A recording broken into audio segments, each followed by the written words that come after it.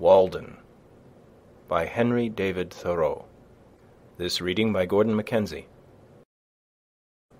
Chapter 1. Economy. When I wrote the following pages, or rather the bulk of them, I lived alone, in the woods, a mile from any neighbor, in a house which I had built myself, on the shore of Walden Pond, in Concord, Massachusetts, and earned my living by the labor of my hands only. I lived there 2 years and 2 months.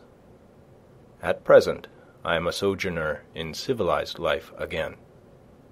I should not obtrude my affairs so much on the notice of my readers, if very particular inquiries had not been made by my townsmen concerning my mode of life, which some would call impertinent, though they do not appear to me at all impertinent, but, considering the circumstances, very natural and pertinent.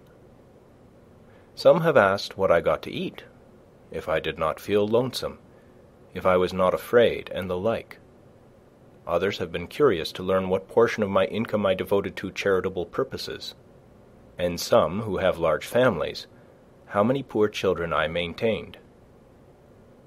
I will therefore ask those of my readers who feel no particular interest in me to pardon me if I undertake to answer some of these questions in this book.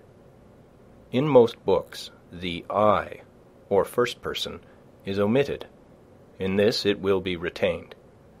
That, in respect to egotism, is the main difference. We commonly do not remember that it is, after all, always the first person that is speaking. I should not talk so much about myself if there were anybody else whom I knew as well. Unfortunately, I am confined to this theme by the narrowness of my experience. Moreover, I, on my side, require of every writer, first or last, a simple and sincere account of his own life, and not merely what he has heard of other men's lives. Some such account as he would send to his kindred from a distant land. For if he has lived sincerely, it must have been in a distant land to me. Perhaps these pages are more particularly addressed to poor students. As for the rest of my readers, they will accept such portions as apply to them. I trust that none will stretch the seams in putting on the coat, for it may do good service to him whom it fits. I would fain say something, not so much concerning the Chinese and Sandwich Islanders as you who read these pages, who are said to live in New England, something about your condition, especially your outward condition or circumstances in this world, in this town, what it is, whether it is necessary that it be as bad as it is, whether it cannot be improved as well as not. I have traveled a good deal in Concord, and everywhere, in shops and offices and fields, the inhabitants have appeared to me to be doing penance in 1,000 remarkable ways.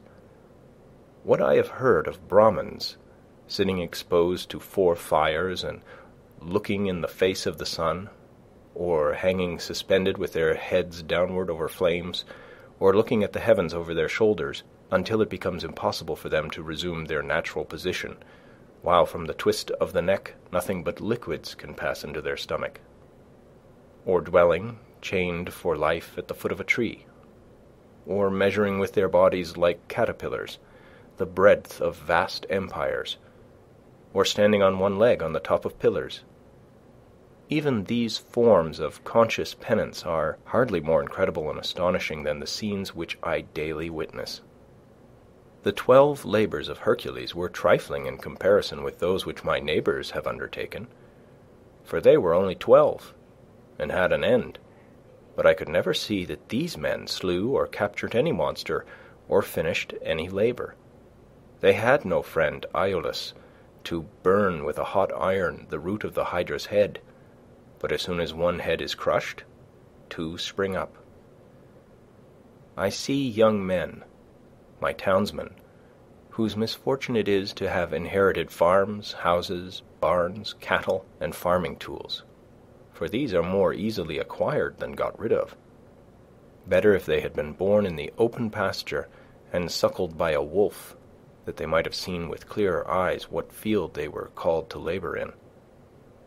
Who made them serfs of the soil? Why should they eat their 60 acres, when man is condemned to eat only his peck of dirt? Why should they begin digging their graves as soon as they are born? They have got to live a man's life, pushing all these things before them, and get on as well as they can. How many a poor, immortal soul have I met well nigh crushed and smothered under its load, creeping down the road of life, pushing before it a barn 75 feet by 40, its Augean stables never cleansed, and 100 acres of land, tillage, mowing, pasture, and woodlot. The portionless, who struggle with no such unnecessary inherited encumbrances, find it labor enough to subdue and cultivate a few cubic feet of flesh. But men labor under a mistake. The better part of the man is soon plowed into the soil for compost. By a seeming fate, commonly called necessity, they are employed, as it says in an old book, laying up treasures which moth and rust will corrupt and thieves break through and steal. It is a fool's life, as they will find when they get to the end of it, if not before. It is said that Deucalion and Pyrrha created men by throwing stones over their heads behind them. Inde genus durum sumus experiensque laborum, e documenta damus quasimus origine nati. Or, as Raleigh rhymes it in his sonorous way, from thence our kind hard-hearted is, enduring pain and care, approving that our bodies of a stony nature are. So much for a blind obedience to a blundering oracle, throwing the stones over their heads behind them, and not seeing where they fell. Most men, even in this comparatively free country, through mere ignorance and mistake, are so occupied with the factitious cares and superfluously coarse labors of life that its finer fruits cannot be plucked by them. Their fingers, from excessive toil, are too clumsy and tremble too much for that. Actually, the laboring man has not leisure for a true integrity day by day. He cannot afford to sustain the manliest relations to men. His labor would be depreciated in the market. He has no time to be anything but a machine. How can he remember well his ignorance, which his growth requires, who has so often to use his knowledge? We should feed and clothe him gratuitously sometimes, and recruit him with our cordials, before we judge of him. The finest qualities of our nature, like the bloom on fruits, can be preserved only by the most delicate handling. Yet we do not treat ourselves, nor one another, thus tenderly. Some of you, we all know, are poor, find it hard to live, are sometimes, as it were, gasping for breath. I have no doubt that some of you who read this book are unable to pay for all the dinners which you have actually eaten, or for the coats and shoes which are fast wearing or already worn out, and have come to this page to spend borrowed or stolen time, robbing your creditors of an hour. It is very evident what mean and sneaking lives many of you live, for my sight has been whetted by experience.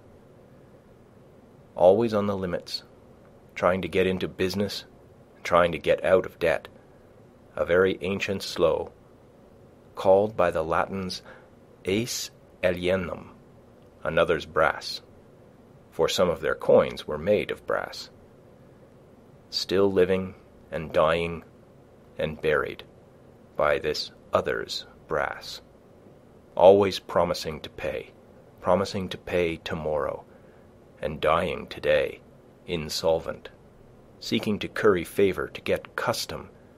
By how many modes? Only not state prison offenses.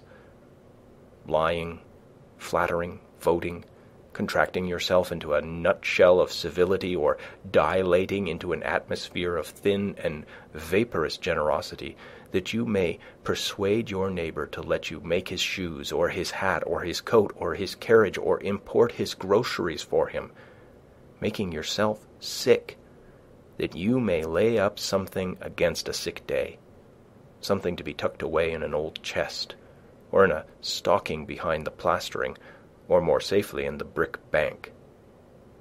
No matter where, no matter how much or how little. I sometimes wonder that we can be so frivolous, I may almost say, as to attend to the gross but somewhat foreign form of servitude called Negro slavery. There are so many keen and subtle masters that enslave both North and South. It is hard to have a Southern overseer. It is worse to have a Northern one. But worst of all, when you are the slave driver of yourself. Talk of a divinity in man? Look at the teamster on the highway, wending to market by day or night. Does any divinity stir within him? His highest duty to fodder and water his horses. What is his destiny to him compared with the shipping interests? Does not he drive for Squire Make-a-Stir? How godlike, how immortal is he? See how he cowers and sneaks, how vaguely all the day he fears, not being immortal nor divine, but the slave and prisoner of his own opinion of himself, a fame won by his own deeds. Public opinion is a weak tyrant compared with our own private opinion. What a man thinks of himself, that it is which determines, or rather indicates, his fate. Self-emancipation, even in the West Indian provinces of the fancy and imagination. What Wilberforce is there to bring that about? Think also of the ladies of the land weaving toilet cushions against the last day, not to betray too green an interest in their fates, as if you could kill time without injuring eternity. The mass of men lead lives of quiet desperation.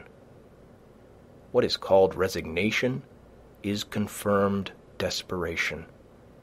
From the desperate city you go into the desperate country, and have to console yourself with the bravery of minks and muskrats. A stereotyped but unconscious despair is concealed even under what are called the games and amusements of mankind. There is no play in them, for this comes after work. But it is a characteristic of wisdom not to do desperate things. When we consider what, to use the words of the Catechism, is the chief end of man, and what are the true necessaries and means of life, it appears as if men had deliberately chosen the common mode of living because they preferred it to any other. Yet they honestly think there is no choice left. But alert and healthy natures remember that the sun rose clear. It is never too late to give up our prejudices. No way of thinking or doing, however ancient, can be trusted without proof.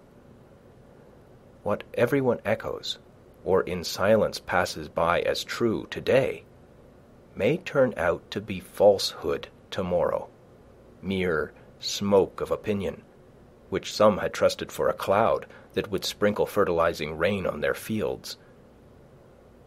What old people say you cannot do, you try and find that you can.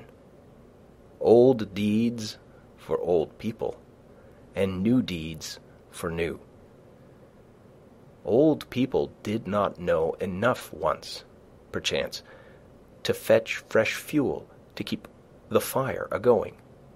New people put a little dry wood under a pot and are whirled round the globe with the speed of birds. In a way, to kill old people, as the phrase is.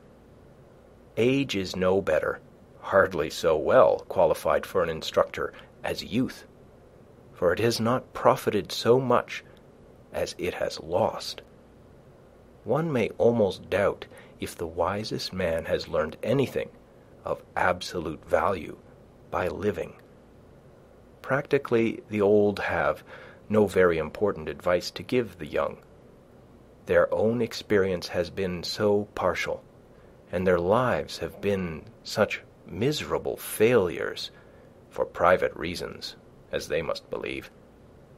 And it may be that they have some faith left which belies that experience, and they are only less young than they were. I have lived some 30 years on this planet, and I have yet to hear the first syllable of valuable or even earnest advice from my seniors. They have told me nothing, and probably cannot tell me anything to the purpose. Here is life, an experiment to a great extent untried by me, but it does not avail me that they have tried it. If I have any experience which I think valuable, I am sure to reflect that this my mentors said nothing about. One farmer says to me, "You cannot live on vegetable food solely, for it furnishes nothing to make bones with." And so he religiously devotes a part of his day to supplying his system with the raw material of bones, walking all the while he talks behind his oxen, which, with vegetable-made bones, jerk him and his lumbering plough along in spite of every obstacle. Some things are really necessaries of life in some circles. The most helpless and diseased, which in others are luxuries merely, and in others still are entirely unknown. The whole ground of human life seems to some to have been gone over by their predecessors, both the heights and the valleys, and all things to have been cared for. According to Evelyn, the wise Solomon prescribed ordinances for the very distances of trees, and the Roman praetors have decided how often you may go into your neighbor's land to gather the acorns which fall on it without trespass, and what share belongs to that neighbor. Hippocrates has even left directions how we should cut our nails, that is, even with the end of the fingers, neither shorter nor longer. Undoubtedly, the very tedium and ennui which presume to have exhausted the variety and joys of life are as old as Adam. But man's capacities have never been measured, nor are we to judge of what he can do by any precedents. So little has been tried. Whatever have been thy failures hitherto, quote, "Be not afflicted, my child, for who shall assign to thee what thou hast left undone?" End quote. We might try our lives by 1,000 simple tests, as, for instance, that the same sun which ripens my beans illumines at once a system of earths like ours. If I had remembered this, it would have prevented some mistakes. This was not the light in which I hoed them. The stars are the apexes of what wonderful triangles! What distant and different beings, in the various mansions of the universe, are contemplating the same one at the same moment. Nature and human life are as various as our several constitutions. Who shall say what prospect life offers to another? Could a greater miracle take place than for us to look through each other's eyes for an instant. We should live in all the ages of the world in an hour, aye, in all the worlds of the ages. History, poetry, mythology. I know of no reading of another's experience so startling and informing as this would be. The greater part of what my neighbors call good, I believe in my soul to be bad, and if I repent of anything, it is very likely to be my good behavior. What demon possessed me when I behaved so well? You may say the wisest thing you can, old man, you who have lived 70 years, not without honor of a kind. I hear an irresistible voice which invites me away from all that. One generation abandons the enterprises of another like stranded vessels. I think that we may safely trust a good deal more than we do. We may waive just so much care of ourselves as we honestly bestow elsewhere. Nature is as well adapted to our weakness as to our strength. The incessant anxiety and strain of some is a well-nigh incurable form of disease. We are made to exaggerate the importance of what work we do, and yet how much is not done by us? Or what if we had been taken sick? How vigilant we are, determined not to live by faith if we can avoid it. All the day long on the alert, at night we unwittingly say our prayers and commit ourselves to uncertainties. So thoroughly and sincerely are we compelled to live, reverencing our life, denying the possibility of change. This is the only way, we say, but there are as many ways as there can be drawn radii from one center. All change is a miracle to contemplate, but it is a miracle which is taking place every instant. Confucius said, quote, "To know that we know what we know, and that we do not know what we do not know, that is true knowledge." End quote. When one man has reduced a fact of the imagination to be a fact to his understanding, I foresee that all men at length establish their lives on that basis. Let us consider for a moment what most of the trouble and anxiety which I have referred to is about, and how much it is necessary that we be troubled, or at least careful. It would be some advantage to live a primitive and frontier life, though in the midst of an outward civilization, if only to learn what are the gross necessaries of life, and what methods have been taken to obtain them, or even to look over the old day-books of the merchants, to see what it was that men most commonly bought at the stores, what they stored, that is, what are the grossest groceries. For the improvements of ages have had but little influence on the essential laws of man's existence, as our skeletons, probably, are not to be distinguished from those of our ancestors. By the words necessary of life, I mean whatever of all that man obtains by his own exertions, has been from the first or from long use has become so important to human life that few, if any, whether from savageness or poverty or philosophy, ever attempt to do without it. To many creatures, there is in this sense but one necessary of life, food. To the bison of the prairie it is a few inches of palatable grass with water to drink, unless he seeks the shelter of the forest or the mountain's shadow. None of the brute creation requires more than food and shelter. The necessaries of life for man in this climate may, accurately enough, be distributed under the several heads of food, shelter, clothing, and fuel. For not till we have secured these are we prepared to entertain the true problems of life with freedom and a prospect of success. Man has invented not only houses, but clothes and cooked food, and possibly from the accidental discovery of the warmth of fire and the consequent use of it, at first a luxury, arose the present necessity to sit by it. We observe cats and dogs acquiring the same second nature. By proper shelter and clothing we legitimately retain our own internal heat.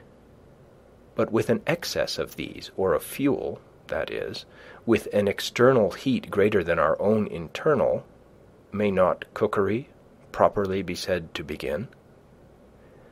Darwin, the naturalist, says of the inhabitants of Tierra del Fuego that while his own party, who were well clothed and sitting close to a fire, were far from too warm, these naked savages, who were farther off, were observed, to his great surprise, to be streaming with perspiration at undergoing such a roasting. So we are told the New Hollander goes naked with impunity, while the European shivers in his clothes. Is it impossible to combine the hardiness of these savages with the intellectualness of the civilized man?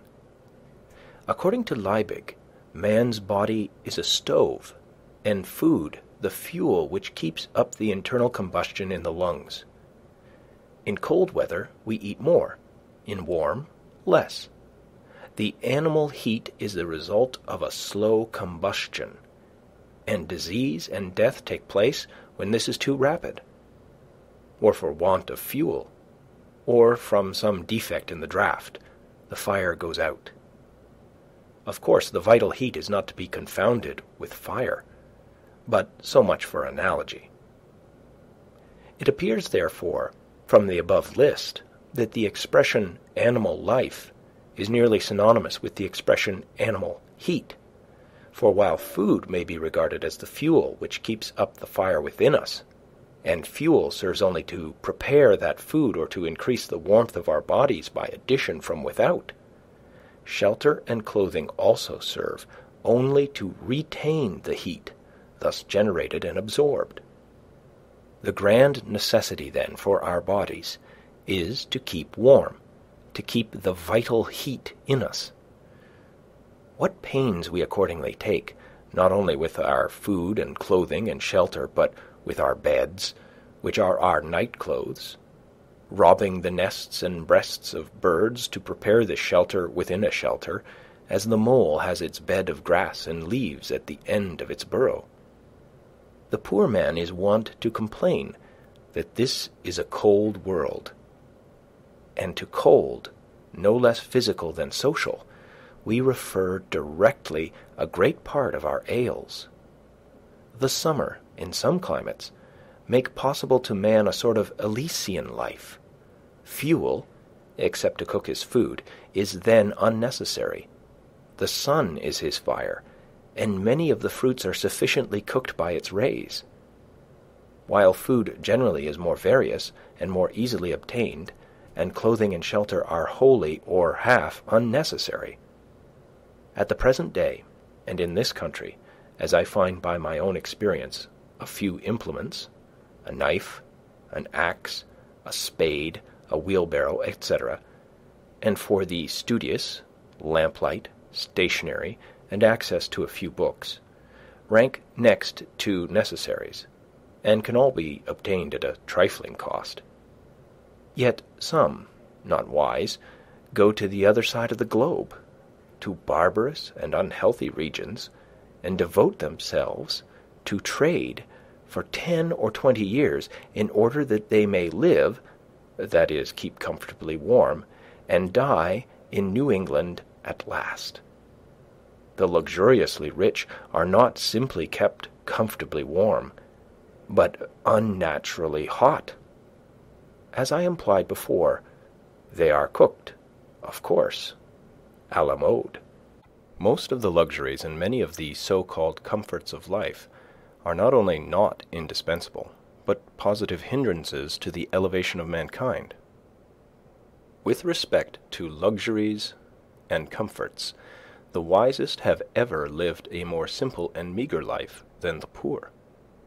The ancient philosophers, Chinese, Hindu, Persian, and Greek, were a class than which none has been poorer in outward riches, none so rich in inward. We know not much about them. It is remarkable that we know so much of them as we do. The same is true of the more modern reformers and benefactors of their race. None can be an impartial or wise observer of human life but from the vantage ground of what we should call voluntary poverty. Of a life of luxury, the fruit is luxury, whether in agriculture or commerce or literature or art. There are nowadays professors of philosophy, but not philosophers. Yet it is admirable to profess because it was once admirable to live. To be a philosopher is not merely to have subtle thoughts, nor even to found a school, but so to love wisdom as to live according to its dictates, a life of simplicity, independence, magnanimity, and trust. It is to solve some of the problems of life, not only theoretically, but practically. The success of great scholars and thinkers is commonly a courtier-like success, not kingly, not manly. They make shift to live merely by conformity, practically as their fathers did, and are in no sense the progenitors of a noble race of men. But why do men degenerate ever? What makes families run out?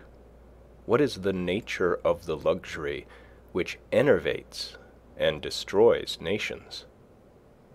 Are we sure that there is none of it in our own lives?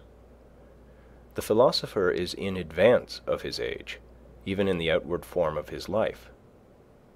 He is not fed, sheltered, clothed, warmed, like his contemporaries.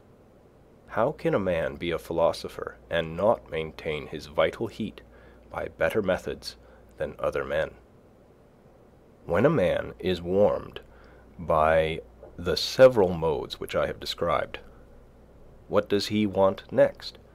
Surely not more warmth of the same kind, as more and richer food, larger and more splendid houses, finer and more abundant clothing, more numerous, incessant, and hotter fires, and the like. When he has obtained those things which are necessary to life, there is another alternative than to obtain the superfluities, and that is to adventure on life now, his vacation from humbler toil having commenced. The soil, it appears, is suited to the seed, for it has sent its radicle downward, and it may now send its shoot upward also with confidence. Why has man rooted himself thus firmly in the earth, but that he may rise in the same proportion into the heavens above? For the nobler plants are valued for the fruit they bear at last in the air and light, far from the ground, and are not treated like the humbler esculents, which, though they may be biennials, and cultivated only till they have perfected their root, and often cut down at top for this purpose, so that most would not know them in their flowering season.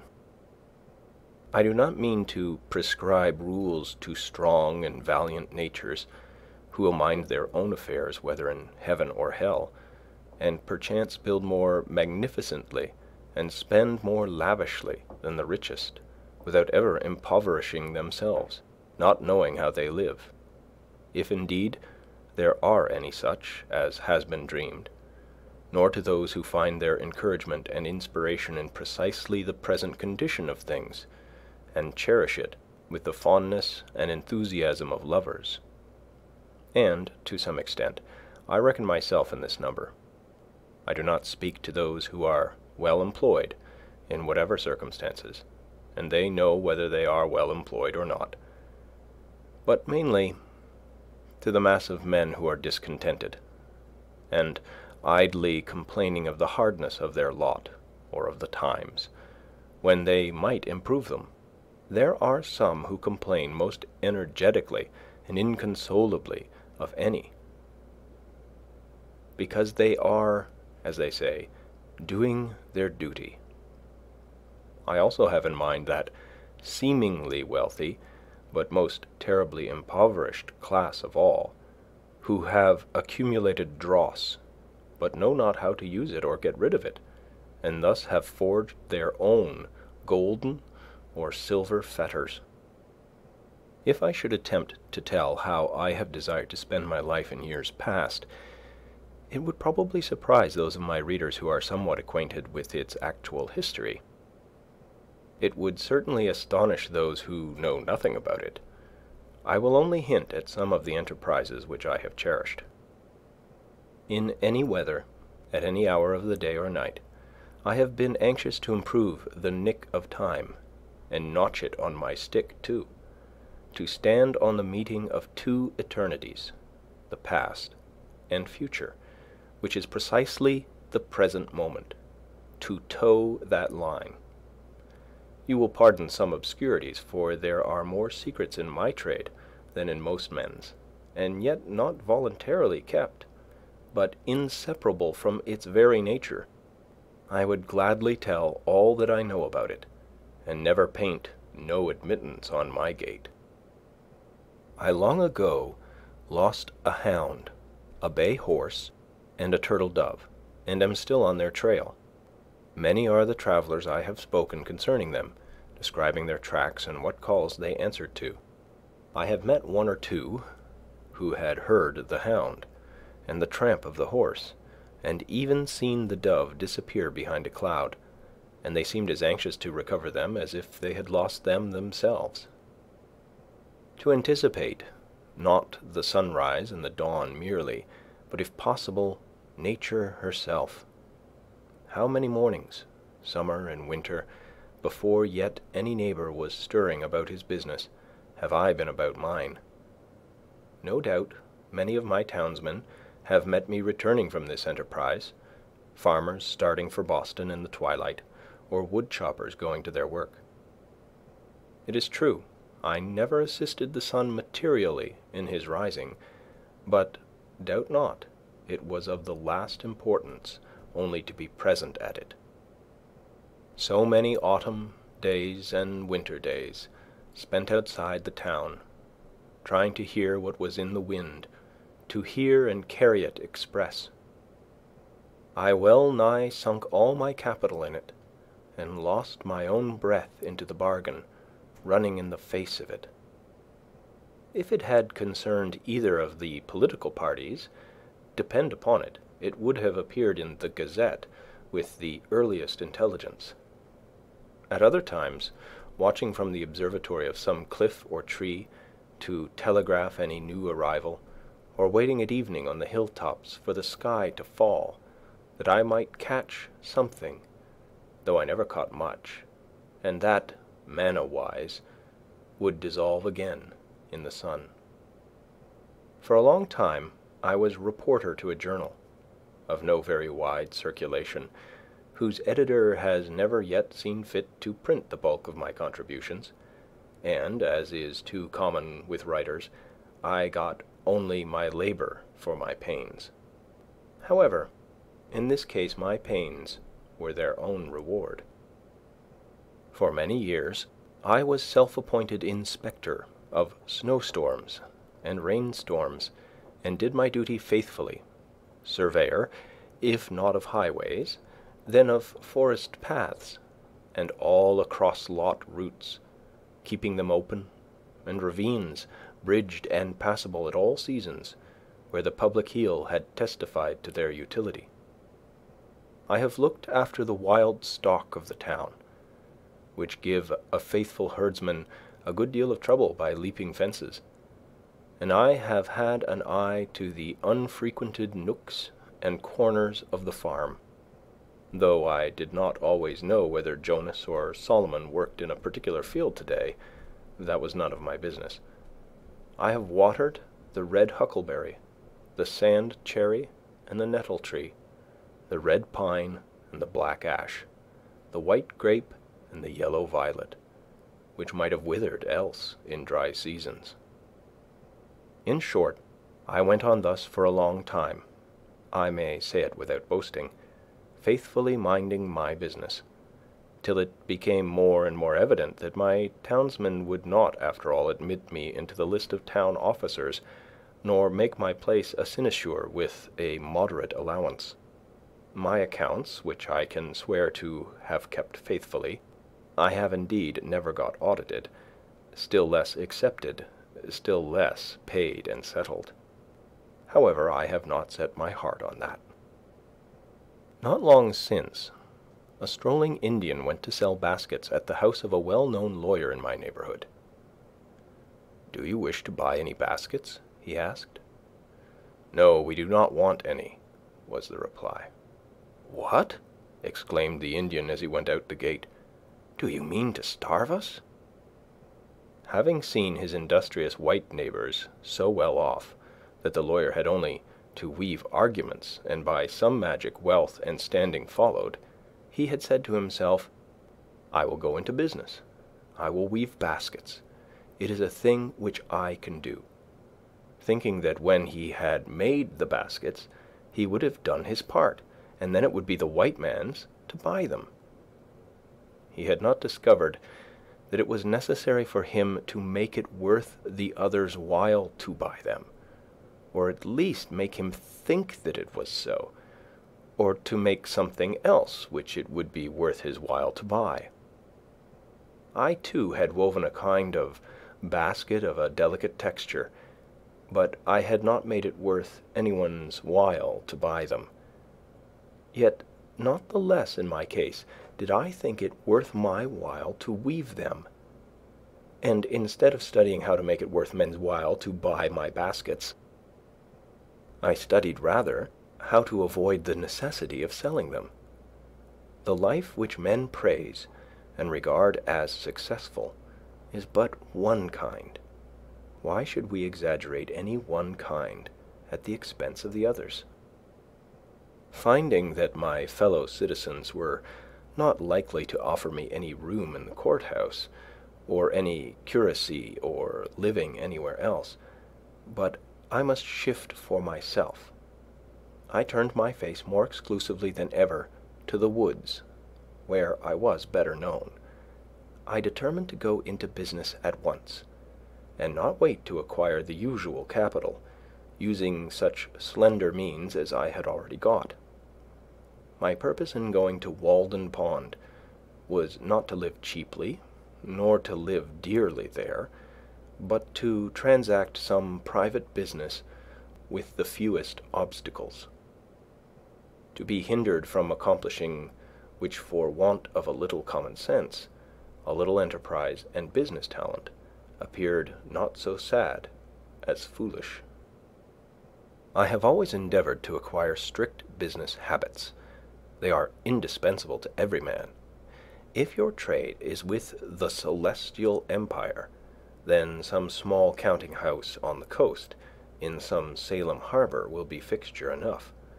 You will export such articles as the country affords, purely native products, much ice and pine timber and a little granite, always in native bottoms. These will be good ventures. To oversee all the details yourself in person, to be at once pilot and captain and owner and underwriter, to buy and sell and keep the accounts, to read every letter received and write or read every letter sent, to superintend the discharge of imports night and day, to be upon many parts of the coast almost at the same time. Often the richest freight will be discharged upon a Jersey shore, to be your own telegraph, unweariedly sweeping the horizon, speaking all passing vessels bound coastwise, to keep up a steady dispatch of commodities for the supply of such a distant and exorbitant market, to keep yourself informed of the state of the markets, prospects of war and peace everywhere, and anticipate the tendencies of trade and civilization taking advantage of the results of all exploring expeditions, using new passages and all improvements in navigation, charts to be studied, the position of reefs, and new lights and buoys to be ascertained, and ever the logarithmic tables to be corrected, for by the error of some calculator the vessel often splits upon a rock that should have reached a friendly pier.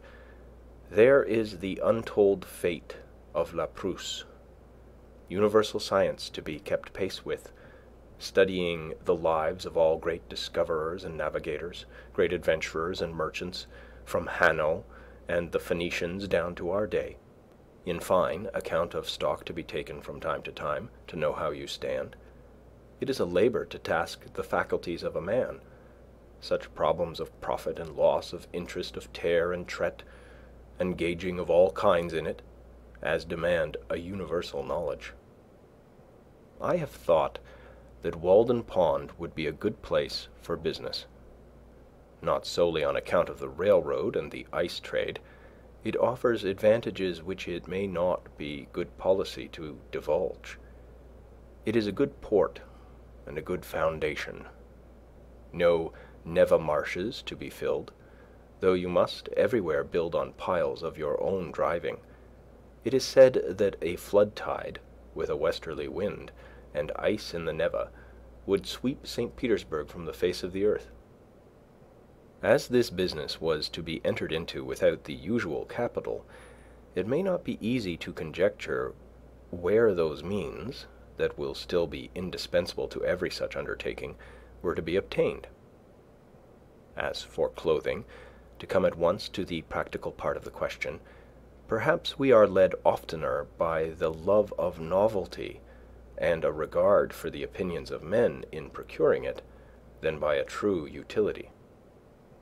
Let him who has work to do recollect that the object of clothing is, first, to retain the vital heat, and secondly, in this state of society, to cover nakedness, and he may judge how much of any necessary or important work may be accomplished without adding to his wardrobe.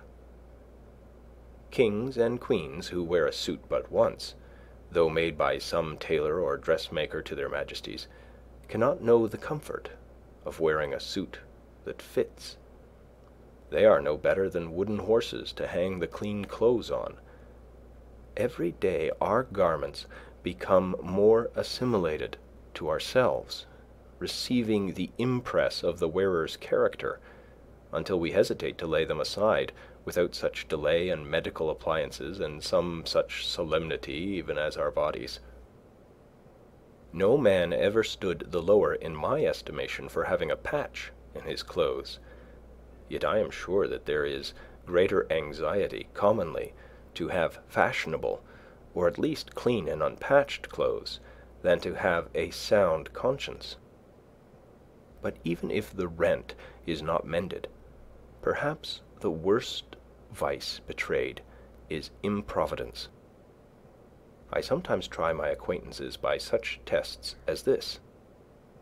Who could wear a patch, or 2 extra seams only, over the knee?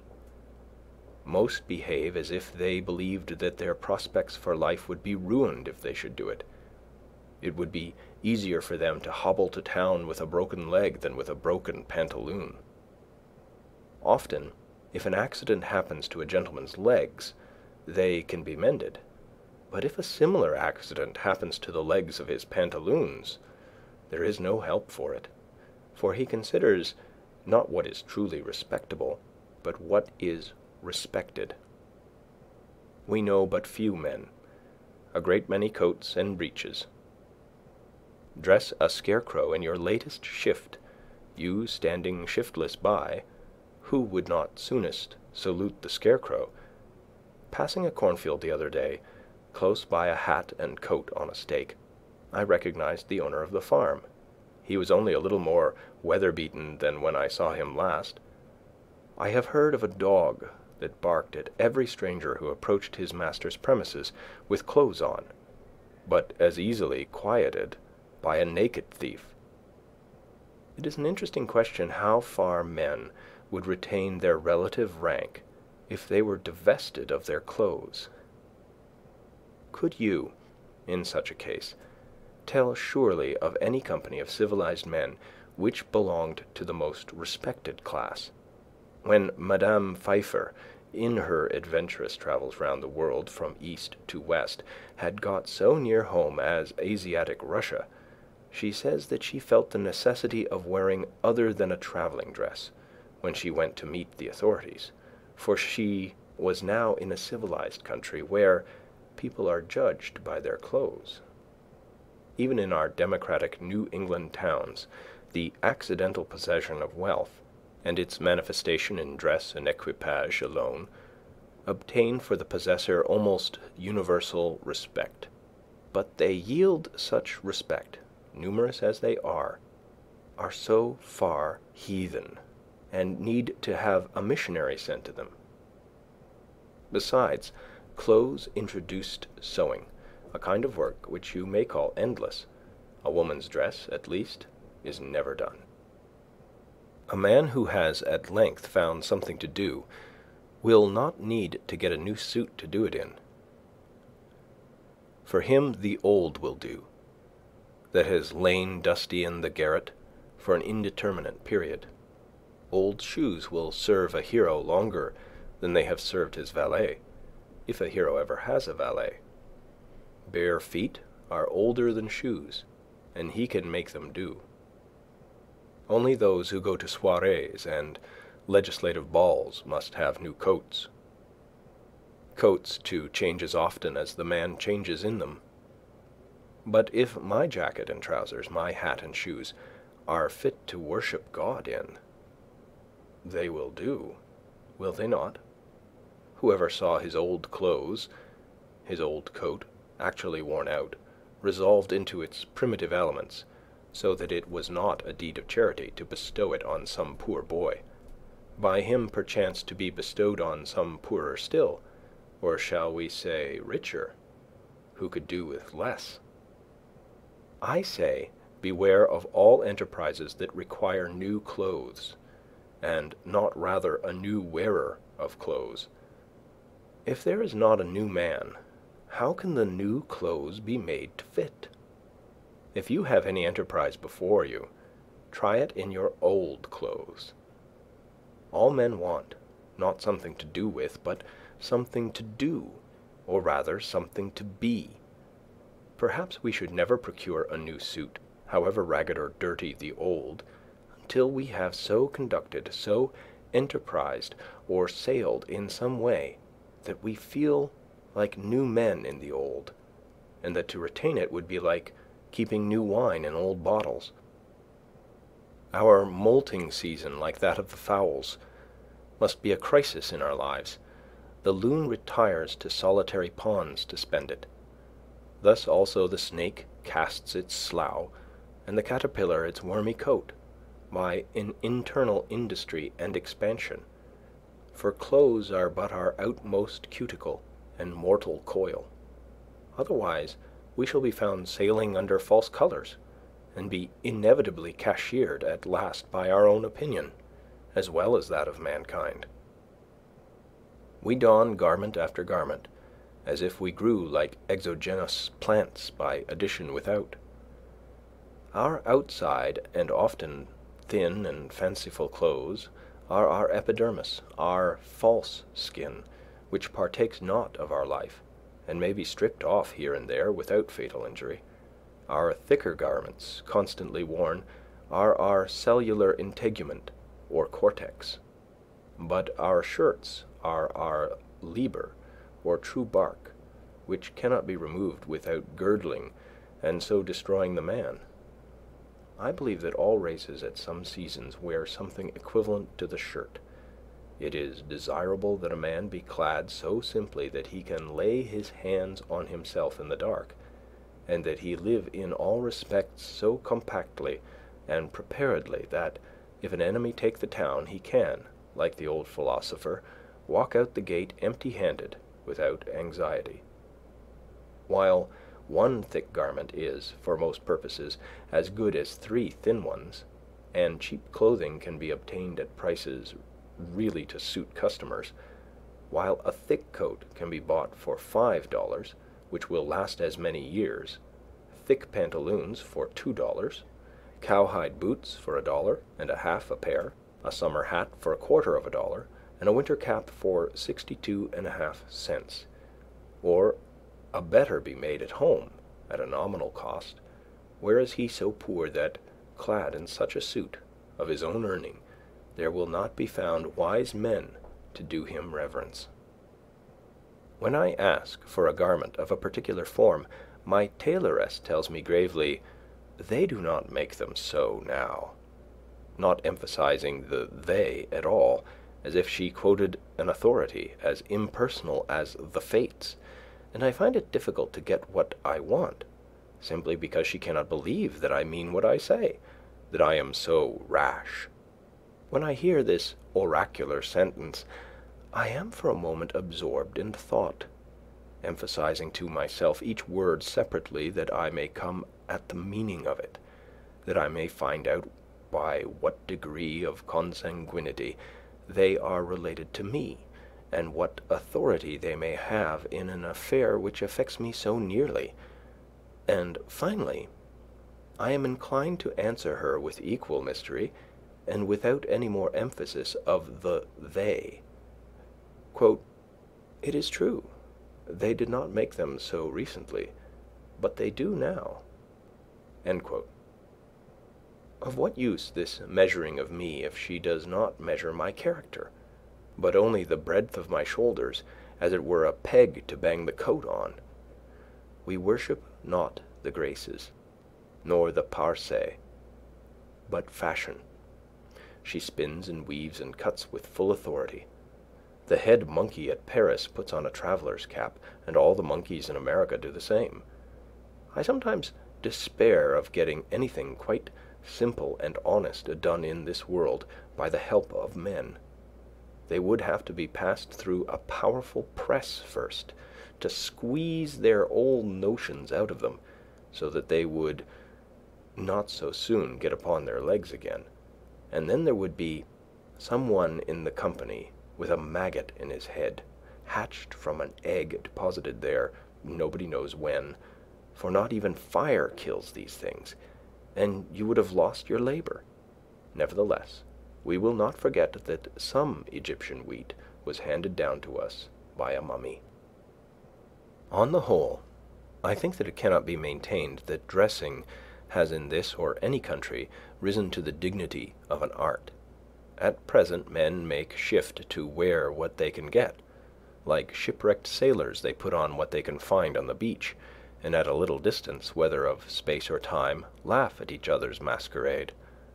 Every generation laughs at the old fashions, but follows religiously the new. We are amused at beholding the costume of Henry VIII or Queen Elizabeth as much as if it was that of the king and queen of the Cannibal Islands. All costume off a man is pitiful or grotesque. It is only the serious eye peering from and the sincere life passed within it which restrain laughter and consecrate the costume of any people. Let Harlequin be taken with a fit of the colic, and his trappings will have to serve that mood too. When the soldier is hit by a cannonball, rags are as becoming as purple.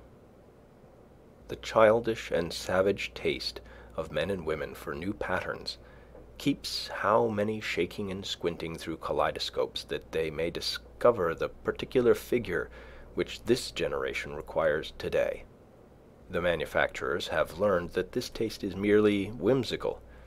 Of two patterns which differ only by a few threads more or less of a particular color, the one will be sold readily, the other lie on the shelf, though it frequently happens that after the lapse of a season the latter becomes the more fashionable.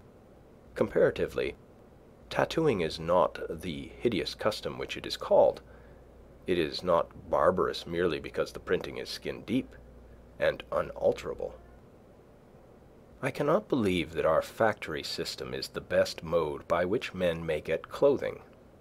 The condition of the operatives is becoming every day more like that of the English, and it cannot be wondered at, since as far as I have heard or observed, the principal object is, not that mankind may be well and honestly clad, but unquestionably that corporations may be enriched. In the long run, men hit only what they aim at. Therefore, though they should fail immediately, they had better aim at something high. As for a shelter, I will not deny that this is now a necessary of life, though there are instances of men having done without it for long periods in colder countries than this. Samuel Lang says that, quote, "the Laplander in his skin dress and in a skin bag which he puts over his head and shoulders will sleep night after night on the snow, in a degree of cold which would extinguish the life of one exposed to it in any woolen clothing," end quote. He had seen them asleep thus, yet he adds, quote, "they are not hardier than other people," end quote. But probably the man did not live long on the earth without discovering the convenience which there is in a house, the domestic comforts, which phrase may have originally signified the satisfactions of the house more than of the family, though these must be extremely partial and occasional in those climates where the house is associated in our thoughts with winter, or the rainy season chiefly, and 2/3 of the year, except for a parasol, is unnecessary. In our climate, in the summer, it was formerly almost solely a covering at night. In the Indian gazettes, a wigwam was the symbol of a day's march, and a row of them, cut or painted on the bark of a tree, signified that so many times they had camped. Man was not made so large-limbed and robust, but that he must seek to narrow his world and wall in a space such as fitted him.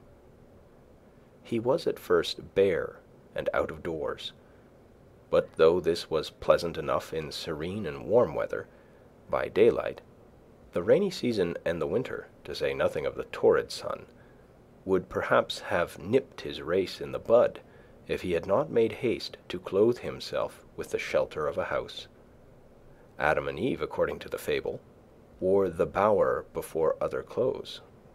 Man wanted a home, a place of warmth or comfort, first of warmth, then the warmth of the affections. We may imagine a time when, in the infancy of the human race, some enterprising mortal crept into a hollow in a rock for shelter. Every child begins the world again to some extent, and loves to stay outdoors even in wet and cold. It plays house as well as horse, having an instinct for it. Who does not remember the interest with which, when young, he looked at shelving rocks or any approach to a cave? It was the natural yearning of that portion, any portion of our most primitive ancestor which still survived in us. From the cave we have advanced to roofs of palm leaves, of bark and boughs, of linen woven and stretched, of grass and straw, of boards and shingles, of stones and tiles. At last we know not what it is to live in the open air, and our lives are domestic in more senses than we think. From the hearth the field is a great distance. It would be well, perhaps, if we were to spend more of our days and nights without any obstruction between us and the celestial bodies, if the poet did not speak so much from under a roof, or the saint dwell there so long. Birds do not sing in caves, nor do doves cherish their innocence in dovecots. However, if one designs to construct a dwelling house, it behooves him to exercise a little Yankee shrewdness, lest, after all, he find himself in a workhouse, a labyrinth without a clue, a museum, an almshouse, a prison, or a splendid mausoleum instead. Consider first how slight a shelter is absolutely necessary. I have seen Penobscot Indians in this town living in tents of thin cotton cloth, while the snow was nearly a foot deep around them, and I thought that they would be glad to have it deeper to keep out the wind. Formerly, when how to get my living honestly, with freedom left for my proper pursuits, was a question which vexed me even more than it does now, for unfortunately I am become somewhat callous, I used to see a large box by the railroad, 6 feet long by 3 wide, in which the laborers locked up their tools at night, and it suggested to me that every man who has hard pushed might get such a one for $1, and having bored a few auger holes in it, to admit the air at least, get into it when it rained and at night, and hook down the lid, and so have freedom in his love, and in his soul be free. This did not appear the worst, nor by any means a despicable alternative. You could sit up as late as you pleased, and whenever you got up, go abroad without any landlord or house lord dogging you for rent. Many a man is harassed to death to pay the rent of a larger and more luxurious box, who would not have frozen to death in such a box as this. I am far from jesting. Economy is a subject which admits of being treated with levity, but I cannot so be disposed of. A comfortable house for a rude and hardy race, that lived mostly out of doors, was once made here almost entirely of such materials as nature furnished ready to their hands. Gookin, who was superintendent of the Indians, subject to the Massachusetts colony, writing in 1674, says, quote, "The best of their houses are covered very neatly, tight and warm, with barks of trees, slipped from their bodies at those seasons when the sap is up, and made into great flakes, with pressure of weighty timber, when they are green. The meaner sort are covered with mats, which they make of a kind of bulrush, and are also indifferently tight and warm, but not so good as the former. Some I have seen 60 or 100 feet long, and 30 feet broad. I have often lodged in their wigwams, and found them as warm as the best English houses." End quote. He adds that they were commonly carpeted, and lined within with well-wrought embroidered mats, and were furnished with various utensils. The Indians had advanced so far as to regulate the effect of the wind by a mat suspended over the hole in the roof, and moved by a string. Such a lodge was in the first instance constructed in a day or two at most, and taken down and put up in a few hours, and every family owned one, or its apartment in one. In the savage state, every family owns a shelter as good as the best, and sufficient for its coarser and simpler wants. But I think that I speak within bounds when I say that, though the birds of the air have their nests, and the foxes their holes, and the savages their wigwams, in modern civilized society not more than 1/2 the families own a shelter.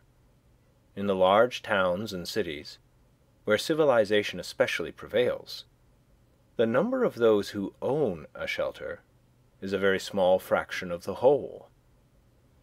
The rest pay an annual tax for this outside garment of all, become indispensable summer and winter, which would buy a village of Indian wigwams, but now helps to keep them poor as long as they live.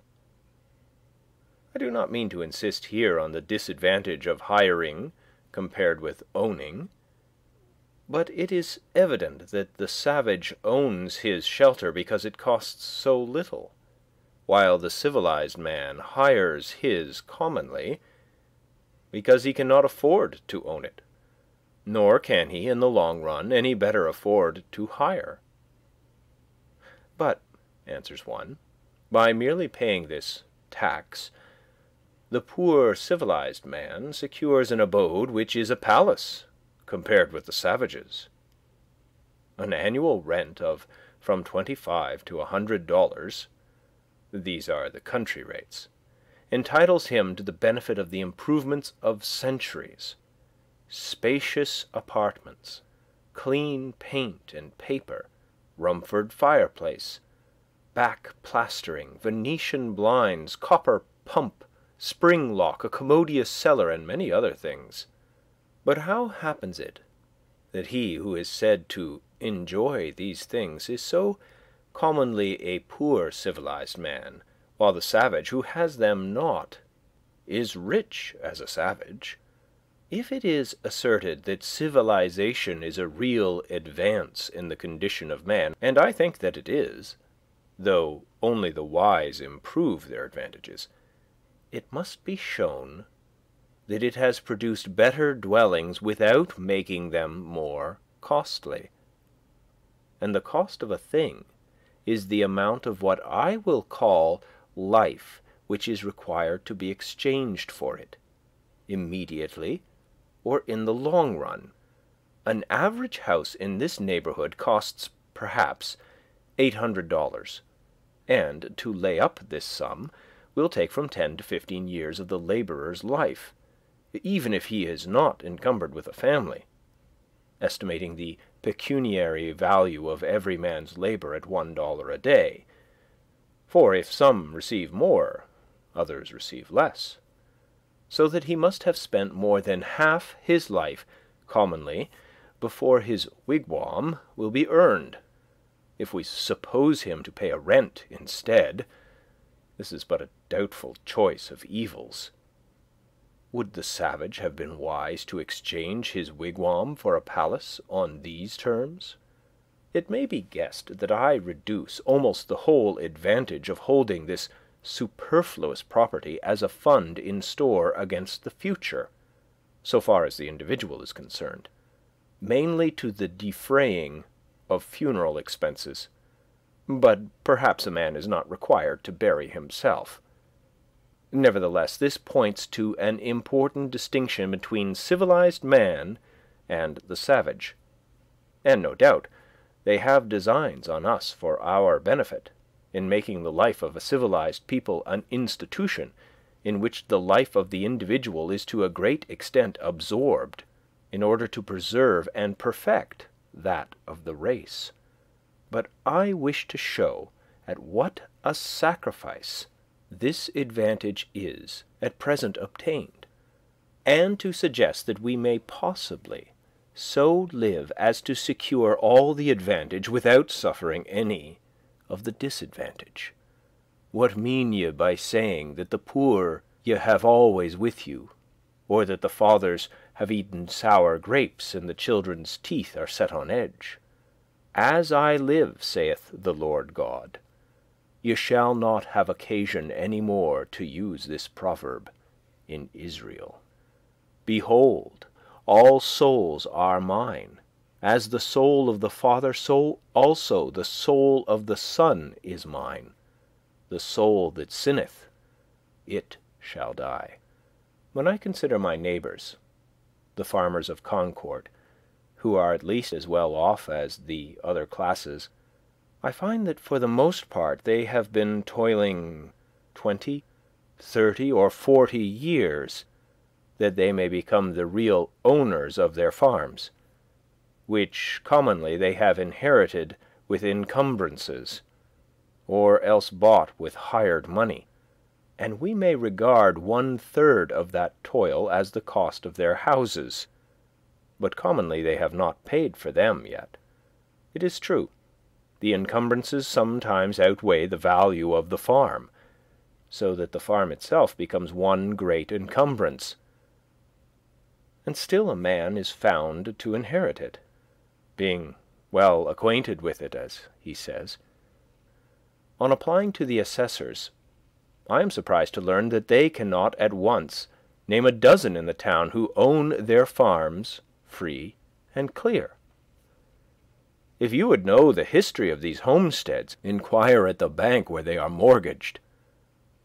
The man who has actually paid for his farm with labor on it is so rare that every neighbor can point to him.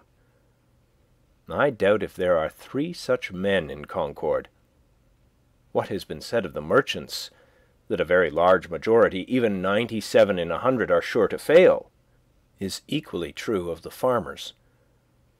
With regard to the merchants, however, one of them says pertinently that a great part of their failures are not genuine pecuniary failures, but merely failures to fulfill their engagements, because it is inconvenient. That is, it is the moral character that breaks down. But this puts an infinitely worse face on the matter, and suggests, besides, that probably not even the other three succeed in saving their souls, but are perchance bankrupt in a worse sense than they who fail honestly. Bankruptcy and repudiation are the springboards from which much of our civilization vaults and turns its somersets. But the savage stands on the unelastic plank of famine. Yet the Middlesex cattle show goes off here with éclat annually, as if all the joints of the agricultural machine were suent. The farmer is endeavoring to solve the problem of a livelihood by a formula more complicated than the problem itself. To get his shoestrings, he speculates in herds of cattle. With consummate skill he has set his trap with a hair spring to catch comfort and independence, and then, as he turned away, got his own leg into it. This is the reason he is poor, and for a similar reason we are all poor in respect to 1,000 savage comforts, though surrounded by luxuries. As Chapman sings, quote, "The false society of men, for earthly greatness, all heavenly comforts rarefies to air." And when the farmer has got his house, he may not be the richer, but the poorer for it, and it be the house that has got him. As I understand it, that was a valid objection urged by Momus against the house which Minerva made, that she, quote, "had not made it movable, by which means a bad neighborhood might be avoided," end quote. And it may still be urged, for our houses are such unwieldy property that we are often imprisoned rather than housed in them, and the bad neighborhood to be avoided is our own scurvy selves. I know one or two families, at least, in this town, who for nearly a generation have been wishing to sell their houses in the outskirts and move into the village, but have not been able to accomplish it, and only death will set them free. Granted that the majority are able at last either to own or hire the modern house with all its improvements. While civilization has been improving our houses, it has not equally improved the men who are to inhabit them. It has created palaces, but it was not so easy to create noblemen and kings. And if the civilized man's pursuits are no worthier than the savage's, if he is employed the greater part of his life in obtaining gross necessaries and comforts merely, why should he have a better dwelling than the former? But how do the poor minority fare? Perhaps it will be found that just in proportion as some have been placed in outward circumstances above the savage, others have been degraded below him. The luxury of one class is counterbalanced by the indigence of another. On the one side is the palace, on the other are the almshouse and silent poor. The myriads who built the pyramids to be the tombs of the pharaohs were fed on garlic, and it may be were not decently buried themselves. The mason who finishes the cornice of the palace returns at night perchance to a hut not so good as a wigwam. It is a mistake to suppose that in a country where the usual evidences of civilization exist, the condition of a very large body of the inhabitants may not be as degraded as that of savages. I refer to the degraded poor, not now to the degraded rich. To know this, I should not need to look farther than to the shanties, which everywhere border our railroads, that last improvement in civilization, where I see in my daily walks human beings living in sties, and all winter with an open door, for the sake of light, without any visible, often imaginable, wood pile, and the forms of both old and young are permanently contracted by the long habit of shrinking from cold and misery, and the development of all their limbs and faculties is checked. It certainly is fair to look at that class by whose labor the works which distinguish this generation are accomplished. Such, too, to a greater or less extent, is the condition of the operatives of every denomination in England, which is the great workhouse of the world. Or I could refer you to Ireland, which is marked as one of the white or enlightened spots on the map. Contrast the physical condition of the Irish with that of the North American Indian, or the South Sea Islander, or any other savage race before it was degraded by contact with the civilized man. Yet I have no doubt that people's rulers are as wise as the average of civilized rulers. Their condition only proves what squalidness may consist with civilization.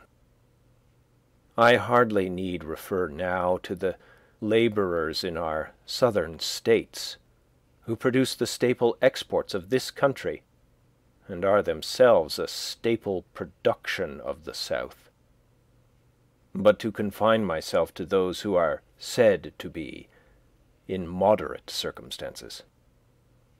Most men appear never to have considered what a house is, and are actually, though needlessly, poor all their lives because they think that they must have such a one as their neighbors have, as if one were to wear any sort of coat which the tailor might cut out for him, or, gradually leaving off palm-leaf hat or cap of woodchuck skin, complain of hard times because he could not afford to buy him a crown. It is possible to invent a house still more convenient and luxurious than we have, which yet all would admit that man could not afford to pay for. Shall we always study to obtain more of these things, and not sometimes to be content with less? Shall the respectable citizen thus gravely teach by precept and example the necessity of the young man's providing a certain number of superfluous glow-shoes, and umbrellas, and empty guest-chambers for empty guests before he dies? Why should not our furniture be as simple as the Arabs or the Indians? When I think of the benefactors of the race, whom we have apotheosized as messengers from heaven, bearers of divine gifts to man, I do not see in my mind any retinue at their heels, any carload of fashionable furniture. Or what if I were to allow, would it not be a singular allowance, that our furniture should be more complex than the Arabs, in proportion as we are morally and intellectually his superiors? At present our houses are cluttered and defiled with it, and a good housewife would sweep out the greater part into the dust-hole, and not leave her morning's work undone. Morning work! By the blushes of Aurora and the music of Memnon, what should be man's morning work in this world? I had 3 pieces of limestone on my desk, but I was terrified to find that they required to be dusted daily, when the furniture of my mind was all undusted still, and threw them out the window in disgust. How then could I have a furnished house? I would rather sit in the open air, for no dust gathers on the grass, unless where man has broken ground. It is the luxurious and dissipated who set the fashions which the herd so diligently follow. The traveller who stops at the best houses, so called, soon discovers this. For the publicans presume him to be a Sardanapalus, and if he resigned himself to their tender mercies, he would soon be completely emasculated. I think that in the railroad car we are inclined to spend more on luxury than on safety and convenience, and it threatens without attaining these to become no better than a modern drawing-room, with its divans and ottomans and sunshades and 100 other oriental things, which we are taking west with us, invented for the ladies of the harem and the effeminate natives of the celestial empire, which Jonathan should be ashamed to know the names of. I would rather sit on a pumpkin and have it all to myself than be crowded on a velvet cushion. I would rather ride on earth in an ox cart, with a free circulation, than go to heaven in the fancy car of an excursion train and breathe a malaria all the way.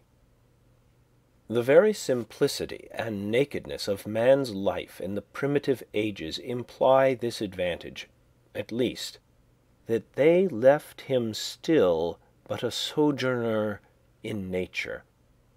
When he was refreshed with food and sleep, he contemplated his journey again.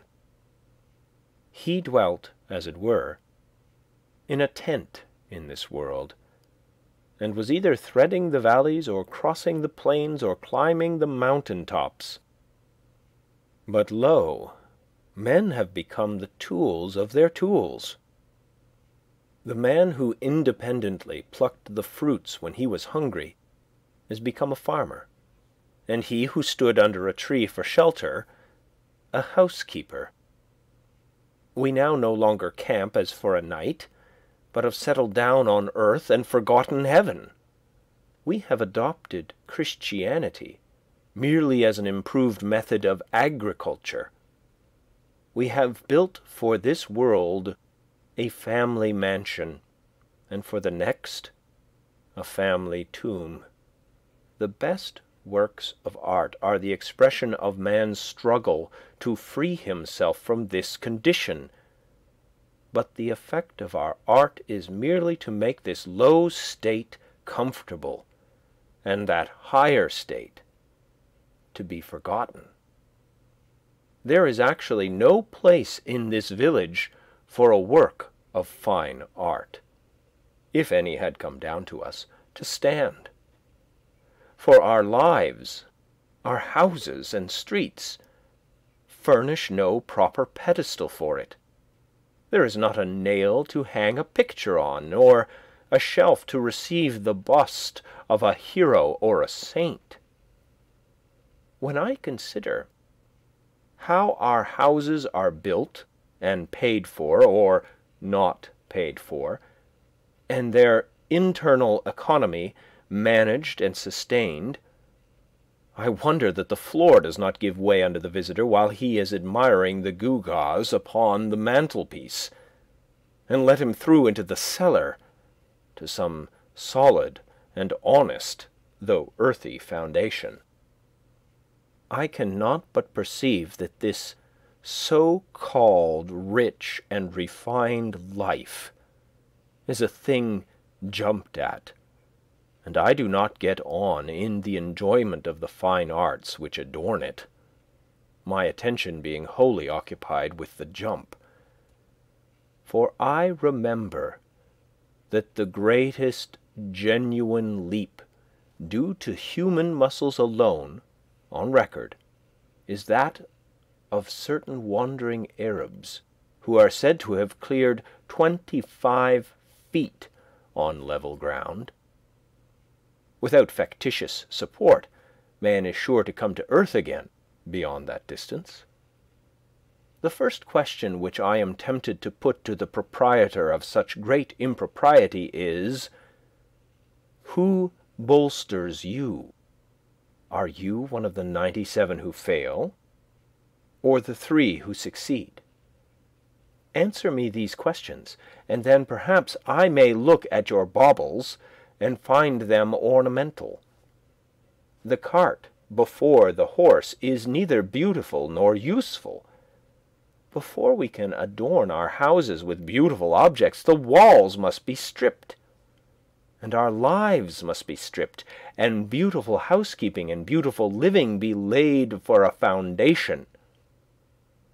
Now, a taste for the beautiful is most cultivated out of doors, where there is no house and no housekeeper.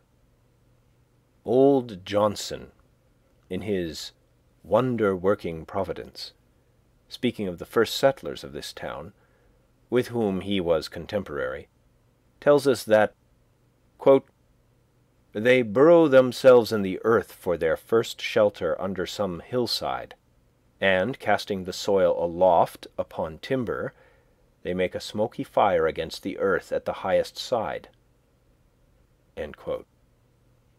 They did not, quote, "provide them houses," end quote, says he, quote, "till the earth by the Lord's blessing brought forth bread to feed them," end quote. And the first year's crop was so light that, quote, "they were forced to cut their bread very thin for a long season," end quote.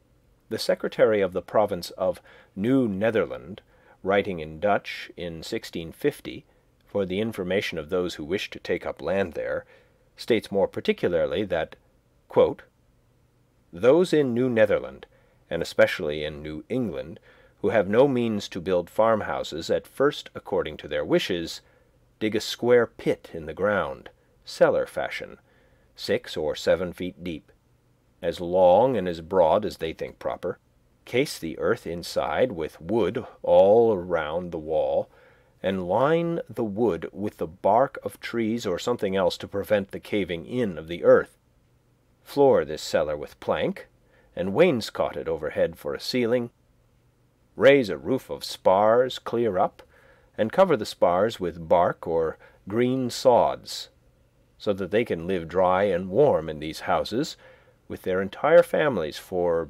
2, 3, and 4 years, it being understood that partitions are run through these cellars, which are adapted to the size of the family."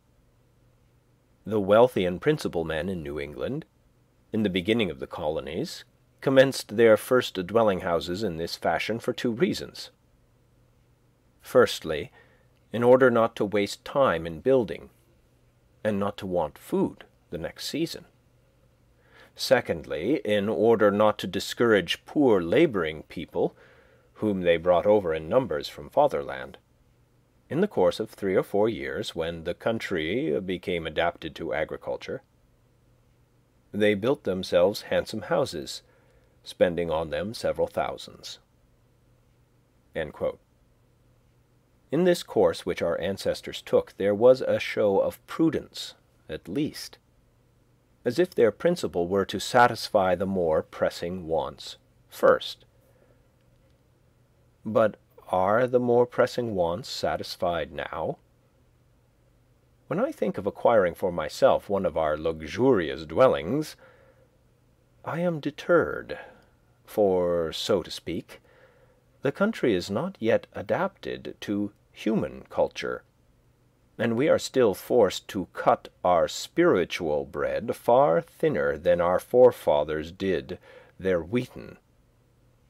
Not that all architectural ornament is to be neglected, even in the rudest periods, but let our houses first be lined with beauty, where they come in contact with our lives, like the tenement of the shellfish, and not overlaid with it. But, alas, I have been inside one or two of them, and know what they are lined with. Though we are not so degenerate but that we might possibly live in a cave or a wigwam or wear skins today, it certainly is better to accept the advantages, though so dearly bought, which the invention and industry of mankind offer. In such a neighborhood as this, boards and shingles, lime and bricks are cheaper and more easily obtained than suitable caves, or whole logs, or bark in sufficient quantities, or even well-tempered clay or flat stones. I speak understandingly on this subject, for I have made myself acquainted with it both theoretically and practically. With a little more wit we might use these materials so as to become richer than the richest now are, and make our civilization a blessing. The civilized man is a more experienced and wiser savage. But to make haste to my own experiment.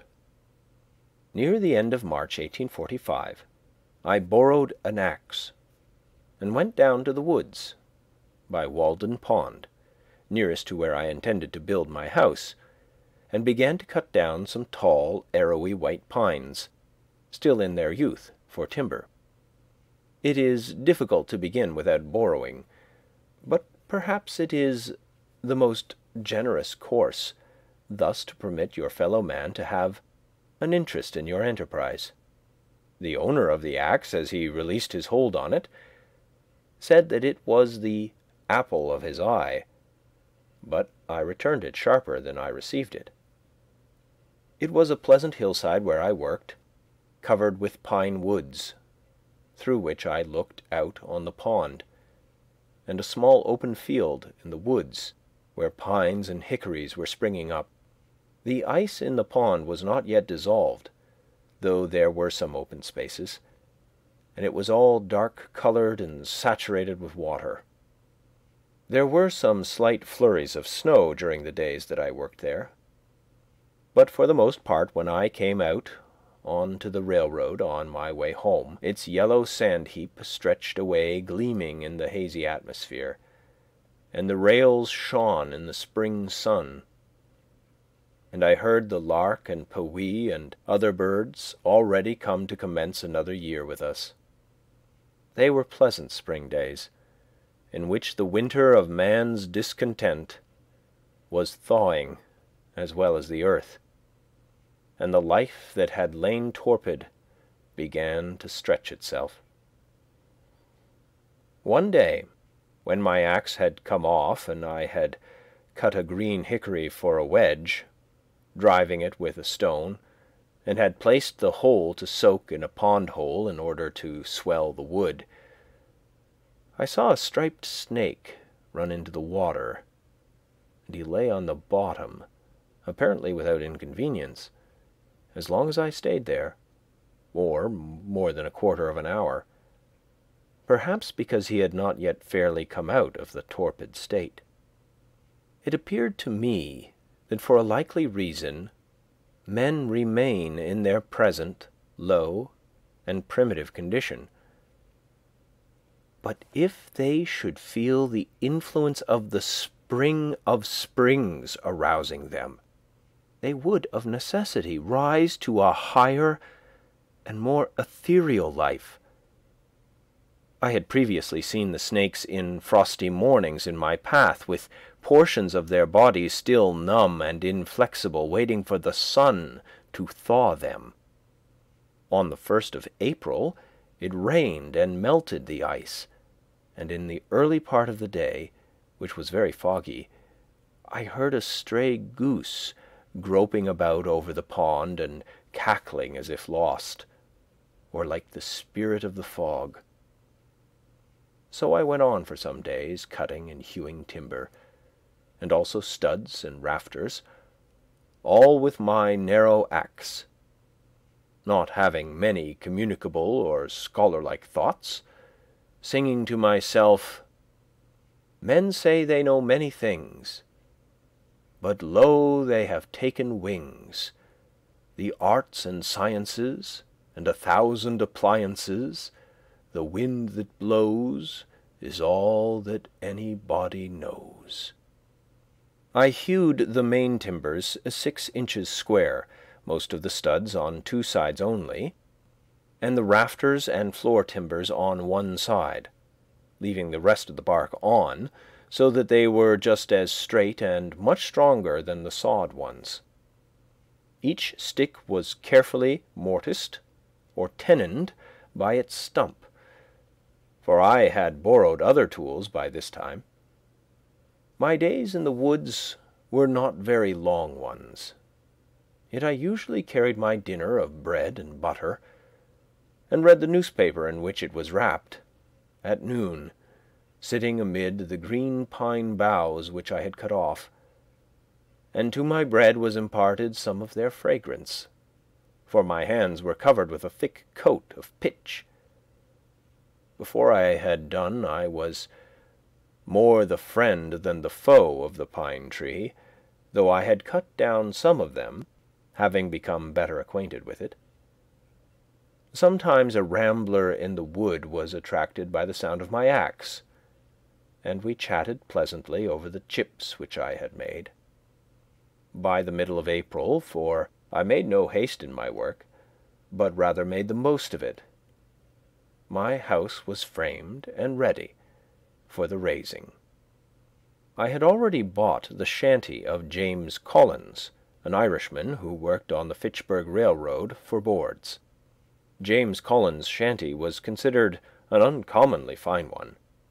When I called to see it, he was not at home. I walked about the outside, at first unobserved from within. The windows were so deep and high. It was of small dimensions, with a peaked cottage roof, and not much else to be seen, the dirt being raised 5 feet all around as if it were a compost heap. The roof was the soundest part, though a good deal warped and made brittle by the sun. Door-sill there was none, but a perennial passage for the hens under the door-board. Mrs. C. came to the door and asked me to view it from the inside. The hens were driven in by my approach.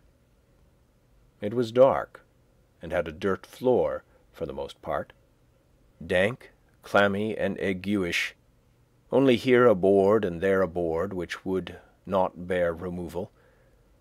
She lighted a lamp to show me the inside of the roof and the walls, and also that the board floor extended under the bed, warning me not to step into the cellar, a sort of dust-hole 2 feet deep. In her own words, they were good boards overhead, good boards all around, and a good window, of 2 whole squares originally, only the cat had passed out that way lately. There was a stove, a bed, and a place to sit. An infant in the house where it was born, a silk parasol, gilt-framed looking-glass, and a patent new coffee-mill nailed to an oak sapling, all told. The bargain was soon concluded, for James had in the meantime returned. I to pay $4.25 tonight, he to vacate at 5 tomorrow morning, selling to nobody else meanwhile. I to take possession at 6. It were well, he said, to be there early, and anticipate certain indistinct but wholly unjust claims on the score of ground rent and fuel. This, he assured me, was the only encumbrance. At 6 I passed him and his family on the road.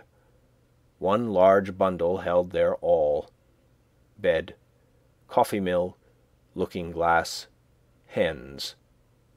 All but the cat. She took to the woods and became a wild cat, and, as I learned afterward, trod in a trap set for woodchucks, and so became a dead cat at last. I took down this dwelling the same morning, drawing the nails and removed it to the pond side by small cartloads, spreading the boards on the grass there to bleach and warp back again in the sun. One early thrush gave me a note or two as I drove along the woodland path. I was informed treacherously by a young Patrick that neighbour Seeley, an Irishman, in the intervals of the carting, transferred the still tolerable, straight and drivable nails, staples, and spikes to his pocket, and then stood when I came back to pass the time of day and look freshly up, unconcerned with spring thoughts at the devastation, there being a dearth of work, as he said. He was there to represent spectatordom, and help make this seemingly insignificant event one with the removal of the gods of Troy. I dug my cellar in the side of a hill sloping to the south, where a woodchuck had formerly dug his burrow, down through sumac and blackberry roots, and the lowest stain of vegetation, 6 feet square by 7 deep, to a fine sand where potatoes would not freeze in any winter. The sides were left shelving and not stoned, but the sun having never shone on them, the sand still keeps its place. It was but 2 hours' work. I took particular pleasure in this breaking of ground, for in almost all latitudes men dig into the earth for an equable temperature. Under the most splendid house in the city is still to be found the cellar, where they store their roots as of old, and long after the superstructure has disappeared, posterity remark its dent in the earth. The house is still but a sort of porch at the entrance of a burrow. At length, in the beginning of May, with the help of some of my acquaintances, rather to improve so good an occasion for neighbourliness than from any necessity, I set up the frame of my house. No man was ever more honoured in the character of his raisers than I. They are destined, I trust, to assist at the raising of loftier structures one day. I began to occupy my house on the 4th of July, as soon as it was boarded and roofed, for the boards were carefully feather-edged and lapped, so that it was perfectly impervious to rain. But before boarding I laid the foundation of a chimney at one end, bringing 2 cartloads of stones up the hill from the pond in my arms. I built the chimney after my hoeing in the fall, before a fire became necessary for warmth, doing my cooking in the meanwhile out of doors on the ground, early in the morning, which mode I still think is in some respects more convenient and agreeable than the usual one. When it stormed before my bread was baked, I fixed a few boards over the fire and sat under them to watch my loaf, and passed some pleasant hours in that way. In those days when my hands were much employed, I read but little, but the least scraps of paper which lay on the ground, my holder or tablecloth, afforded me as much entertainment, in fact, answered the same purpose as the Iliad.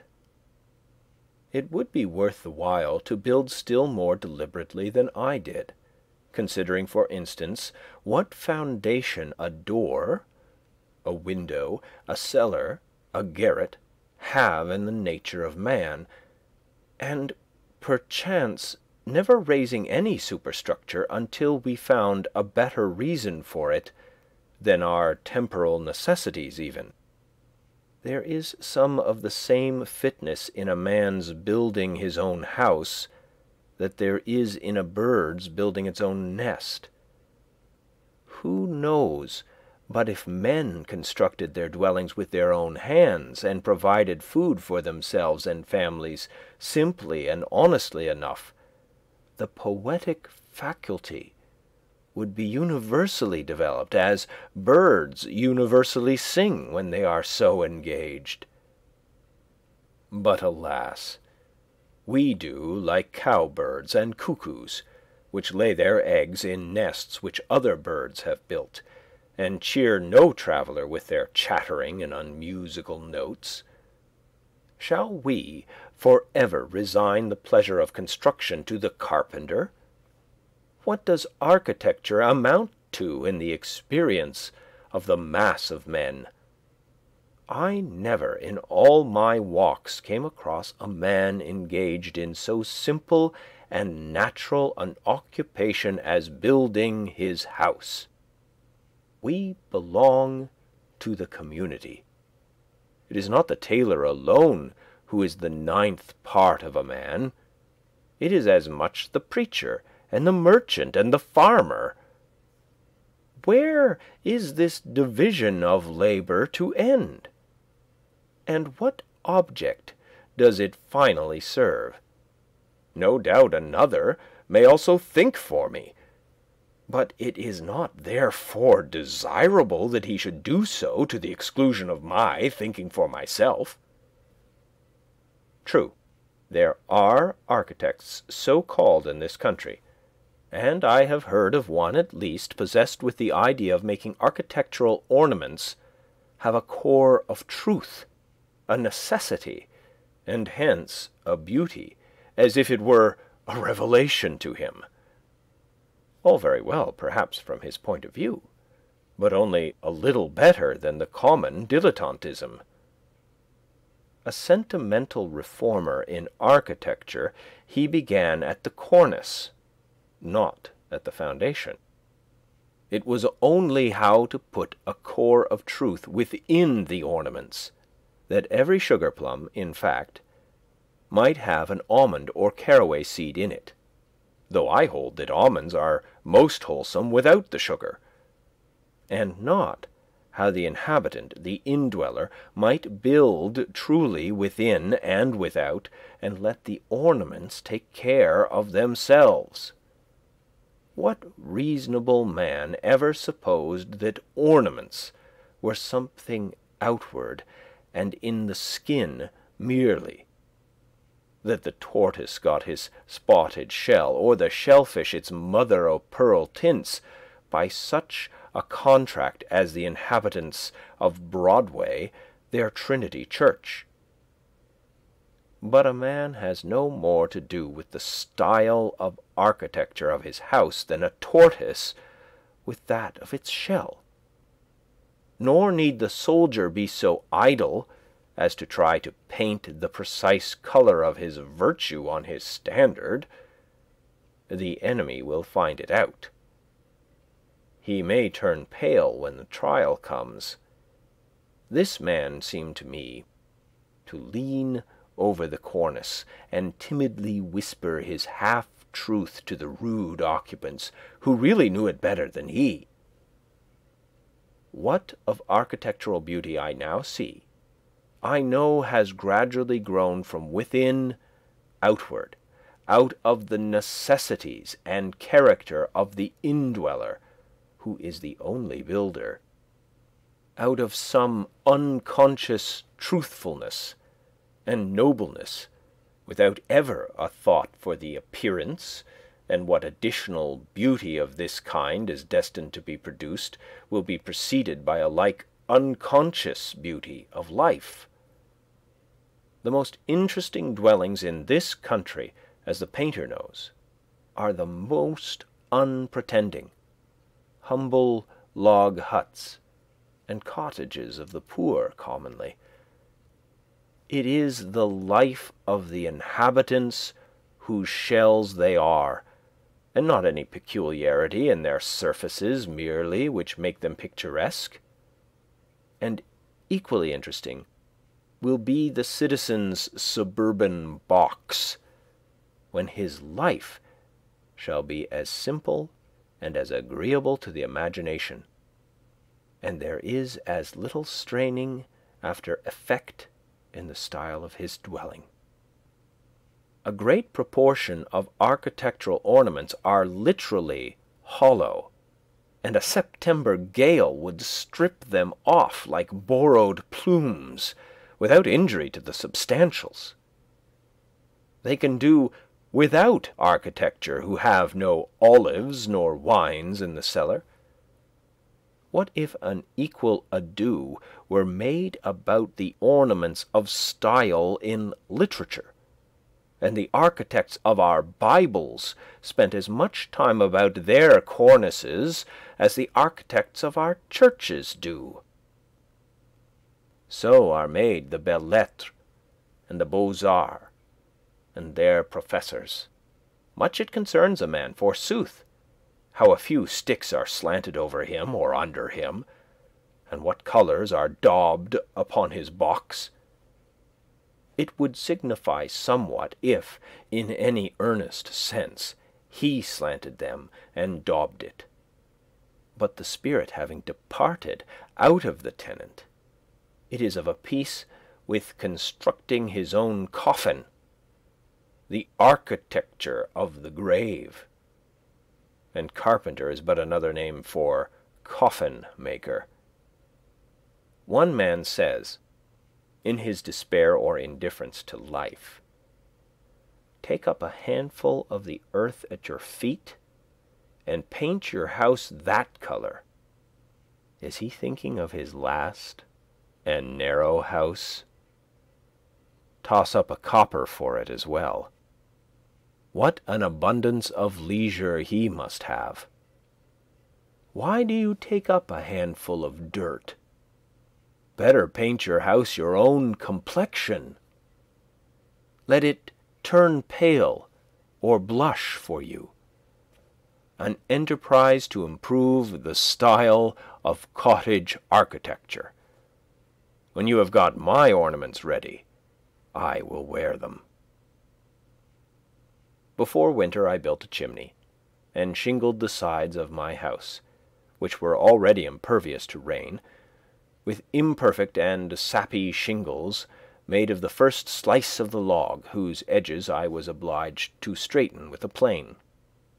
I have thus a tight shingled and plastered house, 10 feet wide by 15 long, and 8 feet posts, with a garret and a closet, a large window on each side, 2 trap-doors, 1 door at the end, and a brick fireplace opposite. The exact cost of my house, paying the usual price for such materials as I used, but not counting the work, all of which was done by myself, was as follows, and I give the details because very few are able to tell exactly what their houses cost, and fewer still, if any, the separate cost of the various materials which compose them.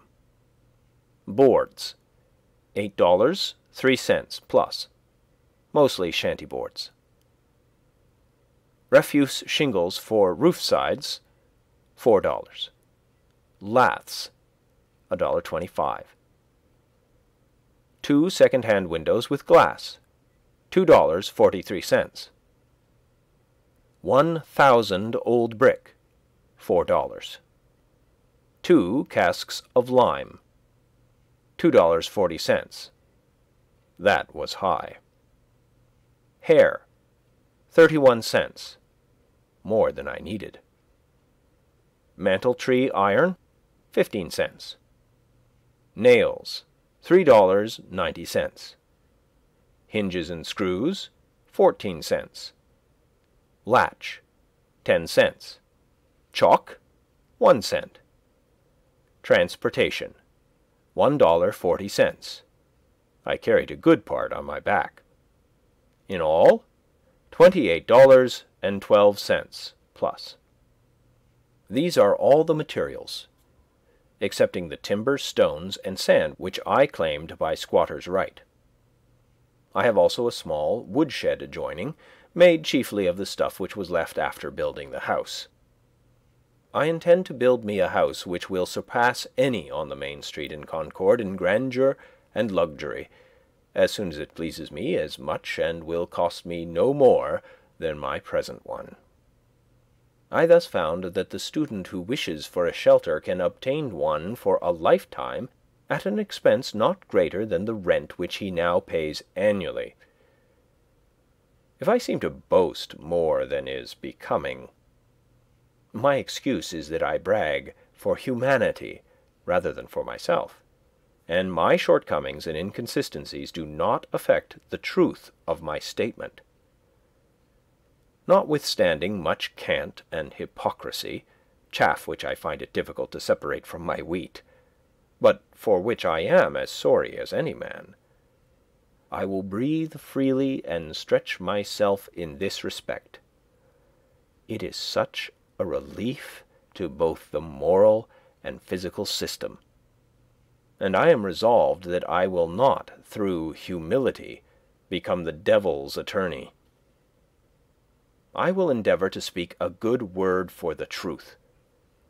At Cambridge College, the mere rent of a student's room, which is only a little larger than my own, is $30 each year, though the corporation had the advantage of building 32 side by side and under one roof, and the occupant suffers the inconvenience of many and noisy neighbours, and perhaps a residence in the 4th story.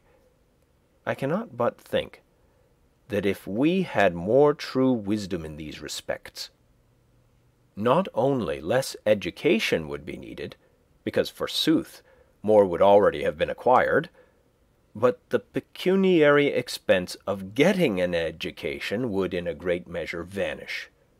Those conveniences which the student requires at Cambridge or elsewhere cost him, or somebody else, 10 times as great a sacrifice of life as they would with proper management on both sides.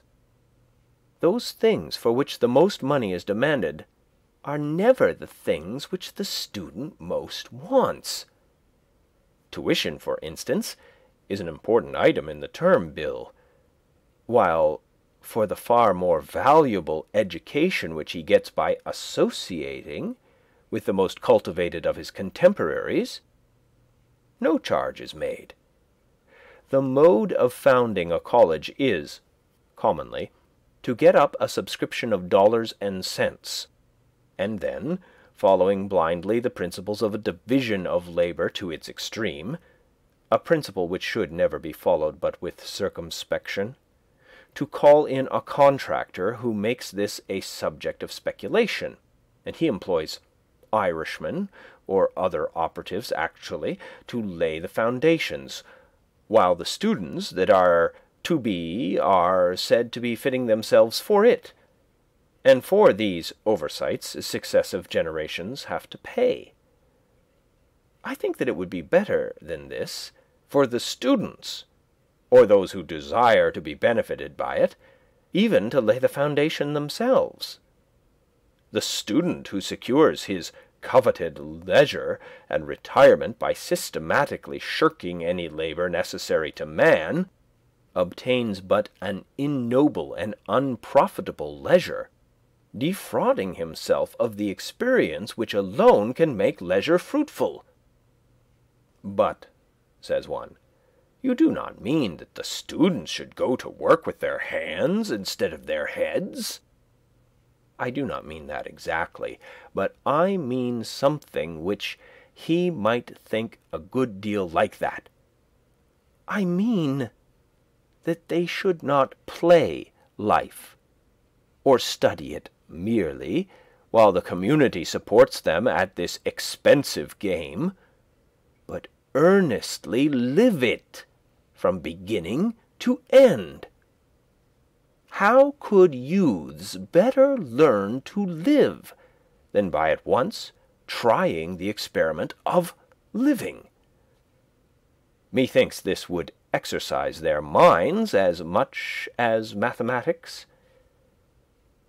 If I wished a boy to know something about the arts and sciences, for instance, I would not pursue the common course, which is merely to send him into the neighbourhood of some professor, where anything is professed and practised but the art of life, to survey the world through a telescope or a microscope, and never with his natural eye, to study chemistry, and not learn how his bread is made, or mechanics, and not learn how it is earned, to discover new satellites to Neptune, and not detect the motes in his eyes, or to what vagabond he is a satellite himself, or to be devoured by the monsters that swarm all around him, while contemplating the monsters in a drop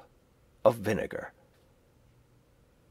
Which would have advanced the most at the end of a month? The boy who had made his own jackknife from the ore which he had dug and smelted, reading as much as would be necessary for this, or the boy who had attended the lectures on metallurgy at the Institute in the meanwhile, and had received a Rogers penknife from his father? Which would be most likely to cut his fingers?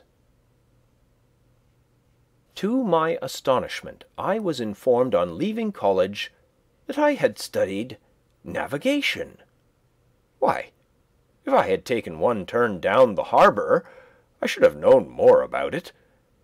Even the poor student studies and is taught only political economy, while that economy of living, which is synonymous with philosophy, is not even sincerely professed in our colleges. The consequence is that while he is reading Adam Smith, Ricardo, and Say, he runs his father in debt irretrievably. As with our colleges, so with 100 modern improvements. There is an illusion about them. There is not always a positive advance. The devil goes on exacting compound interest to the last for his early share and numerous succeeding investments in them. Our inventions are wont to be pretty toys, which distract our attention from serious things. They are but improved means to an unimproved end, an end which it was already but too easy to arrive at, as railroads lead to Boston or New York. We are in great haste to construct a magnetic telegraph from Maine to Texas. But Maine and Texas, it may be, have nothing important to communicate. Either is in such a predicament as the man who was earnest to be introduced to a distinguished deaf woman, but when he was presented and one end of her ear trumpet was put into his hand, had nothing to say, as if the main object were to talk fast and not to talk sensibly. We are eager to tunnel under the Atlantic and bring the old world some weeks nearer to the new, but perchance the first news that will leak through into the broad, flapping American ear will be that the Princess Adelaide has the whooping cough. After all, the man whose horse trots a mile in a minute does not carry the most important messages. He is not an evangelist, nor does he come round eating locusts and wild honey. I doubt if Flying Childers ever carried a peck of corn to mill. One says to me, "I wonder that you do not lay up money. You love to travel. You might take the cars and go to Fitchburg today and see the country." But I am wiser than that. I have learned that the swiftest traveler is he that goes afoot. I say to my friend, suppose we try who will get there first. The distance is 30 miles, the fare 90 cents. That is almost a day's wages. I remember when wages were 60 cents a day for laborers on this very road. Well, I start now on foot and get there before night. I have traveled at that rate by the week together. You will in the meanwhile have earned your fare and arrive there sometime tomorrow, or possibly this evening if you are lucky enough to get a job in season. Instead of going to Fitchburg, you will be working here the greater part of the day. And so, if the railroad reached round the world, I think that I should keep ahead of you. And as for seeing the country and getting experience of that kind, I should have to cut your acquaintance altogether. Such is the universal law which no man can ever outwit. And with regard to the railroad, even we may say it is as broad as it is long. To make a railroad round the world available to all mankind is equivalent to grading the whole surface of the planet.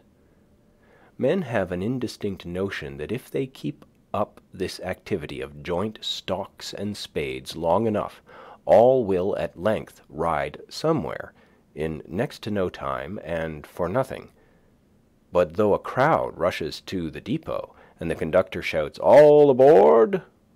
when the smoke is blown away and the vapor condensed, it will be perceived that a few are riding, but the rest are run over, and it will be called, and will be, a melancholy accident.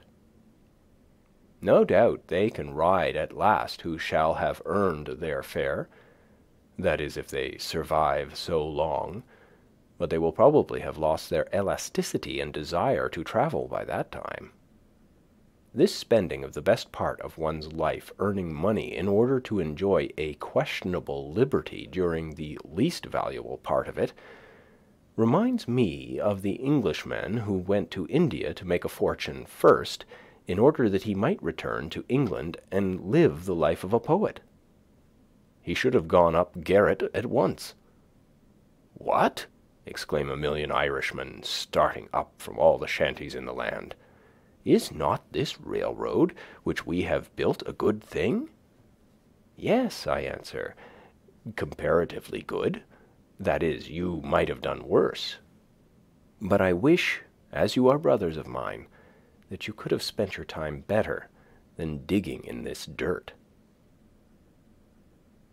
Before I finish my house, wishing to earn $10 or $12 by some honest and agreeable method, in order to meet my unusual expenses, I planted about 2 acres and a half of light and sandy soil near it, chiefly with beans, but also a small part with potatoes, corn, peas, and turnips.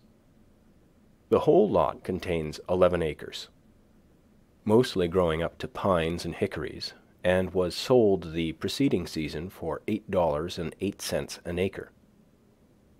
One farmer said that it was, quote, "good for nothing but to raise cheeping squirrels on," end quote. I put no manure whatever on this land, not being the owner but merely a squatter, and not expecting to cultivate so much again, and I did not quite hoe it all at once. I got out several cords of stumps in plowing, which supplied me with fuel for a long time, and left small circles of virgin mold, easily distinguishable, through the summer by the greater luxuriance of the beans there. The dead, and for the most part unmerchantable wood behind my house, and the driftwood from the pond, have supplied the remainder of my fuel. I was obliged to hire a team and a man for the plowing, though I held the plow myself. My farm outgoes for the first season were, for implements, seed, work, etc., $14.72 plus. The seed corn was given me. This never costs anything to speak of, unless you plant more than enough. I got 12 bushels of beans and 18 bushels of potatoes, besides some peas and sweet corn. The yellow corn and turnips were too late to come to anything. The whole income from the farm was $23.44. Deducting the outgoes, $14.72 plus, there are left $8.71 plus. Beside produce consumed and on hand at the time, this estimate was made of the value of $4.50, the amount on hand much more than balancing a little grass which I did not raise. All things considered, that is, considering the importance of a man's soul and of today, notwithstanding the short time occupied by my experiment, nay, partly even because of its transient character, I believe that was doing better than any farmer in Concord did that year. The next year I did better still, for I spaded up all the land which I required, about 1/3 of an acre, and I learned from the experience of both years, not being in the least awed by many celebrated works on husbandry, Arthur Young among the rest, that if one would live simply and eat only the crop which he raised, and raise no more than he ate, and not exchange it for an insufficient quantity of more luxurious and expensive things, he would need to cultivate only a few rods of ground, and that it would be cheaper to spade up that than to use oxen to plough it, and to select a fresh spot from time to time than to manure the old, and he could do all his necessary farm work, as it were, with his left hand at odd hours in the summer. And thus he would not be tied to an ox, or horse, or cow, or pig, as at present. I desire to speak impartially on this point, and as one not interested in the success or failure of the present economical and social arrangements. I was more independent than any farmer in Concord, for I was not anchored to a house or farm, but could follow the bent of my genius, which is a very crooked one, every moment. Beside being better off than they already, if my house had been burned or my crops had failed, I should have been nearly as well off as before. I am wont to think that men are not so much the keepers of herds as herds are the keepers of men. The former are so much the freer. Men and oxen exchange work. But if we consider necessary work only, the oxen will be seen to have greatly the advantage. Their farm is so much the larger. Man does some of his part of the exchange work in his 6 weeks of haying, and it is no boy's play. Certainly no nation that lived simply in all respects, that is, no nation of philosophers, would commit so great a blunder as to use the labor of animals. True, there never was and is not likely soon to be a nation of philosophers, nor am I certain it is desirable that there should be. However, I should never have broken a horse or bull and taken him to board for any work he might do for me, for fear I should become a horseman or herdsman merely. And if society seems to be the gainer by so doing, are we certain that what is one man's gain is not another's loss, and that the stable boy has equal cause with his master to be satisfied? Granted that some public works would not have been constructed without this aid, and let man share the glory of such with the ox and horse, does it follow that he could not have accomplished works yet more worthy of himself in that case? When men begin to do not merely unnecessary or artistic, but luxurious and idle work with their assistance, it is inevitable that a few do all the exchange work with the oxen, or, in other words, become the slaves of the strongest. Man thus not only works for the animal within him, but, for a symbol of this, he works for the animal without him.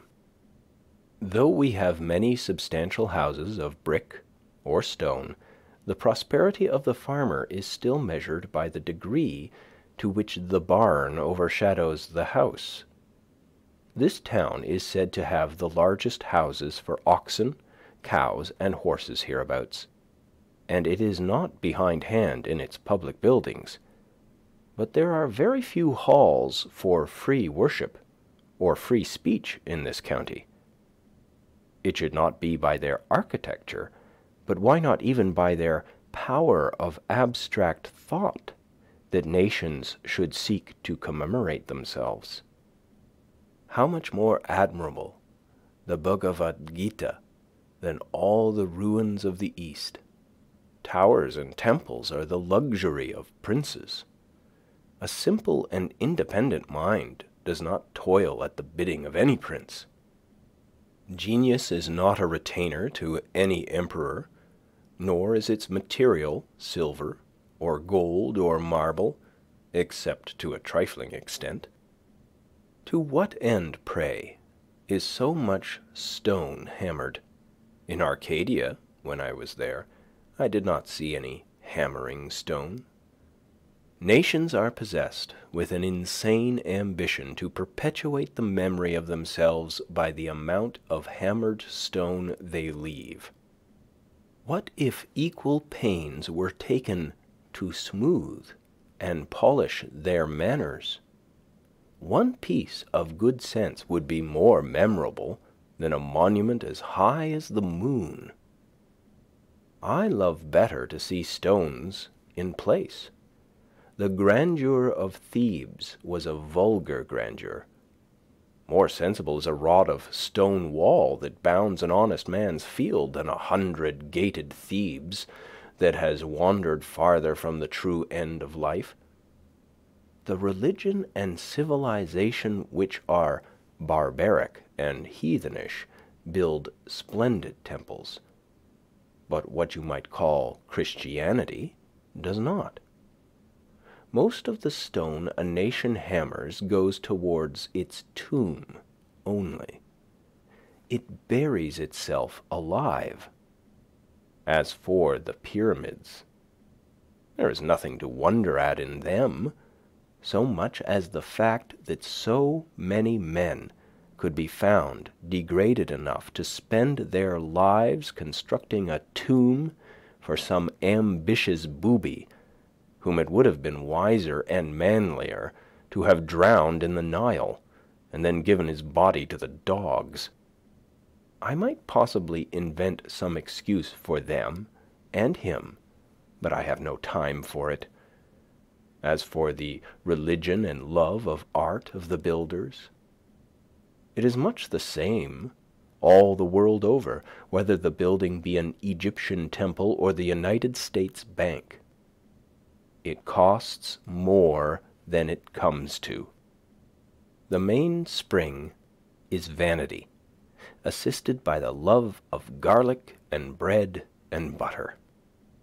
Mr. Balcom, a promising young architect, designs it on the back of his Vitruvius, with hard pencil and ruler, and the job is let out to Dobson and Sons, stone cutters.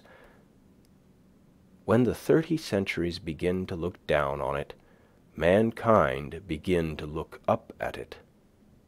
As for your high towers and monuments, there was a crazy fellow once in this town who undertook to dig through to China, and he got so far that, as he said, he heard the Chinese pots and kettles rattle. But I think that I shall not go out of my way to admire the hole which he made. Many are concerned about the monuments of the West and the East, to know who built them. For my part, I should like to know who in those days did not build them, who were above such trifling. But to proceed with my statistics. By surveying, carpentry, and day labor of various other kinds in the village in the meanwhile, for I have as many trades as fingers, I had earned $13.34. The expense of food for 8 months, namely from July 4th to March 1st, the time when these estimates were made, though I lived there more than 2 years, not counting potatoes, a little green corn, and some peas which I had raised, nor considering the value of what was on hand at the last date, was rice, $1.73 and a half. Molasses, $1.73, cheapest form of the saccharin. Rye meal, $1.04 3/4. Indian meal, 99 cents 3/4, cheaper than rye. Pork, 22 cents. All experiments which failed. Flour, 88 cents, costs more than Indian meal, both money and trouble. Sugar, 80 cents. Lard, 65 cents. Apples, 25 cents. Dried apple, 22 cents. Sweet potatoes, 10 cents. 1 pumpkin, 6 cents. 1 watermelon, 2 cents. Salt, 3 cents. Yes, I did eat $8.74, all told. But I should not thus unblushingly publish my guilt if I did not know that most of my readers were equally guilty with myself, and that their deeds would look no better in print. The next year I sometimes caught a mess of fish for my dinner, and once I went so far as to slaughter a woodchuck which ravaged my bean field, effect his transmigration, as a Tartar would say, and devour him, partly for experiment's sake. But though it afforded me a momentary enjoyment, notwithstanding a musky flavor, I saw that the longest use would not make that a good practice, however it might seem to have your woodchucks ready dressed by the village butcher. Clothing and some incidental expenses within the same dates, though little can be inferred from this item, amounted to $8.40 minus 3/4. Oil and some household utensils, $2. So that all the pecuniary outgoes, excepting for washing and mending, which for the most part were done out of the house, and their bills have not yet been received, and these are all, and more than all, the ways by which money necessarily goes out in this part of the world, were house, $28.12 plus; farm, 1 year, $14.72 plus; food, 8 months, $8.74; clothing, etc., 8 months, $8.40 minus 3/4; oil, etc., 8 months, $2. In all, $61.99 minus 3/4. I address myself now to those of my readers who have a living to get, and to meet this I have, for farm produce sold, $23.44, earned by day labor, $13.34, in all, $36.78, which, subtracted from the sum of the outgoes, leaves a balance of $25.21, 3/4 on the one side, this being very nearly the means with which I started, and the measure of expenses to be incurred, and on the other, beside the leisure and independence and health thus secured, a comfortable house for me as long as I chose to occupy it. These statistics, however accidental and therefore uninstructive they may appear, as they have a certain completeness, have a certain value also. Nothing was given me of which I have not rendered some account. It appears from the above estimate that my food alone cost me in money about 27 cents a week. It was, for nearly 2 years after this, rye and Indian meal, without yeast, potatoes, rice, a very little salt pork, molasses, and salt, and my drink, water. It was fit that I should live on rice mainly, who love so well the philosophy of India. To meet the objections of some inveterate cavillers, I may as well state that if I dined out occasionally, as I always had done, and I trust shall have opportunities to do again, it was frequently to the detriment of my domestic arrangements. But the dining out being, as I have stated, a constant element, does not in the least affect a comparative statement like this. I learned from my 2 years' experience that it would cost incredibly little trouble to obtain one's necessary food, even in this latitude, that a man may use as simple a diet as the animals, and yet retain health and strength. I have made a satisfactory dinner, satisfactory on several accounts, simply off a dish of purslane, portulaca oleracea, which I gathered in my cornfield, boiled and salted. I give the Latin on account of the savouriness of the trivial name. And pray, what more can a reasonable man desire in peaceful times, in ordinary noons, than a sufficient number of ears of green, sweet corn boiled with the addition of salt? Even the little variety which I used was a yielding to the demands of appetite and not of health. Yet men have come to such a pass that they frequently starve, not for want of necessaries, but for want of luxuries. And I know a good woman who thinks that her son lost his life because he took to drinking water only.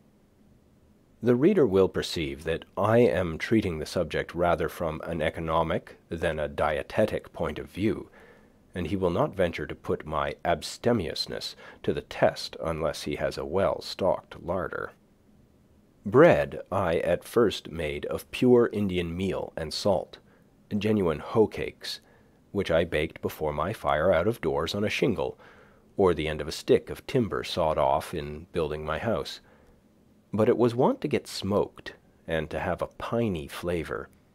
I tried flour also, but have at last found a mixture of rye and Indian meal most convenient and agreeable.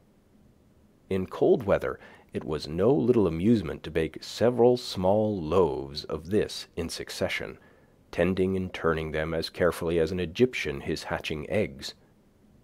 They were a real cereal fruit which I ripened, and they had to my senses a fragrance like that of other noble fruits, which I kept in as long as possible by wrapping them in cloths. I made a study of the ancient and indispensable art of bread-making, consulting such authorities as offered, going back to the primitive days and first invention of the unleavened kind, when from the wildness of nuts and meats men first reached the mildness and refinement of this diet. And traveling gradually down in my studies through the accidental souring of the dough, which it is supposed taught the leavening process, and through the various fermentations thereafter, till I came to good, sweet, wholesome bread, the staff of life. Leaven, which some deem the soul of bread, the spiritus, which fills its cellular tissue, which is religiously preserved like the vestal fire. Some precious bottleful, I suppose, first brought over in the Mayflower, did the business for America, and its influence is still rising, swelling, spreading in cerealian billows over the land. This seed I regularly and faithfully procured from the village, till at length, one morning, I forgot the rules, and scalded my yeast, by which accident I discovered that even this was not indispensable.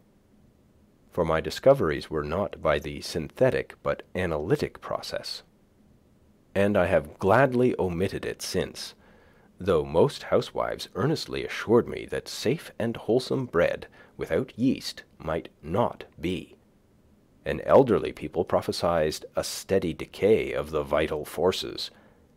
Yet I find it not to be an essential ingredient, and after going without it for a year, am still in the land of the living, and I am glad to escape the trivialness of carrying a bottleful in my pocket, which would sometimes pop and discharge its contents to my discomfiture.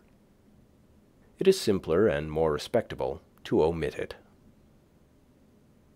Man is an animal who, more than any other, can adapt himself to all climates and circumstances. Neither did I put any sal soda, or other acid or alkali, into my bread. It would seem that I made it according to the recipe which Marcus Porcius Cato gave about 2 centuries before Christ. Panem depsticium sic facito, manus mortariumque bene lavato, farinam in mortarium indito, aquae palatim addito, subigitoc pulchre, ubi bene subigeris defingito, coquitoc sub testu. Which I take to mean, quote, make kneaded bread thus. Wash your hands and trough well. Put the meal into the trough, add water gradually, and knead it thoroughly. When you have kneaded it well, mold it and bake it under a cover. End quote. That is, in a baking kettle. not a word about leaven. But I did not always use this staff of life. At one time, owing to the emptiness of my purse, I saw none of it for more than a month. Every New Englander might easily raise all his own breadstuffs in this land of rye and Indian corn, and not depend on distant and fluctuating markets for them. Yet so far are we from simplicity and independence that in Concord, fresh and sweet meal is rarely sold in the shops, and hominy and corn in a still coarser form are hardly used by any. For the most part, the farmer gives to his cattle and hogs the grain of his own producing, and buys flour, which is at least no more wholesome, at a greater cost at the store. I saw that I could easily raise my bushel or two of rye and Indian corn, for the former will grow on the poorest land, and the latter does not require the best, and grind them in a hand mill, and so do without rice and pork. And if I must have some concentrated sweet, I found by experiment that I could make a very good molasses either of pumpkins or beets, and I knew that I needed only to set out a few maples to obtain it more easily still. And while these were growing, I could use various substitutes beside those which I have named. For, as the forefathers sang, quote, "We can make liquor to sweeten our lips of pumpkins and parsnips and walnut tree chips." End quote. Finally, as for salt, that grossest of groceries, to obtain this might be a fit occasion for a visit to the seashore, or, if I did without it altogether, I should probably drink the less water. I do not learn that the Indians ever troubled themselves to go after it. Thus I could avoid all trade and barter, so far as my food was concerned, and having a shelter already, it would only remain to get clothing and fuel. The pantaloons which I now wear were woven in a farmer's family. Thank heaven there is so much virtue still in man, for I think the fall from the farmer to the operative as great and memorable as that from the man to the farmer. And in a new country, fuel is an encumbrance. As for a habitat, if I were not permitted still to squat, I might purchase 1 acre at the same price for which the land I cultivated was sold, namely $8.08. But as it was, I considered that I enhanced the value of the land by squatting on it. There is a certain class of unbelievers who sometimes ask me such questions as, if I think that I can live on vegetable food alone, and to strike at the root of the matter at once, for the root is faith, I am accustomed to answer such, that I can live on board nails. If they cannot understand that, they cannot understand much that I have to say. For my part, I am glad to bear of experiments of this kind being tried, as that a young man tried for a fortnight to live on hard, raw corn on the ear, using his teeth for all mortar. The squirrel tribe tried the same and succeeded. The human race is interested in these experiments, though a few old women who are incapacitated for them, or who own their thirds in mills, may be alarmed. My furniture, part of which I made myself, and the rest cost me nothing of which I have not rendered an account, consisted of a bed, a table, a desk, 3 chairs, a looking-glass 3 inches in diameter, a pair of tongs and andirons, a kettle, a skillet, and a frying pan, a dipper, a wash bowl, 2 knives and forks, 3 plates, 1 cup, 1 spoon, a jug for oil, a jug for molasses, and a japanned lamp. None is so poor that he need sit on a pumpkin. That is shiftlessness. There is a plenty of such chairs as I like best in the village garrets to be had for taking them away. Furniture. Thank God I can sit and I can stand without the aid of a furniture warehouse. What man but a philosopher would not be ashamed to see his furniture packed in a cart and going up country exposed to the light of heaven and the eyes of men, a beggarly account of empty boxes? That is Spaulding's furniture. I could never tell from inspecting such a load whether it belonged to a so-called rich man or a poor one. The owner always seemed poverty-stricken. Indeed, the more you have of such things, the poorer you are. Each load looks as if it contained the contents of a dozen shanties, and if one shanty is poor, this is a dozen times as poor. Pray, for what do we move ever but to get rid of our furniture, our exuviae, at last to go from this world to another newly furnished, and leave this to be burned? It is the same as if all these traps were buckled to a man's belt, and he could not move over the rough country where our lines are cast without dragging his trap. He was a lucky fox that left his tail in the trap. The muskrat will gnaw his third leg off to be free. No wonder man has lost his elasticity. How often he is at a dead set.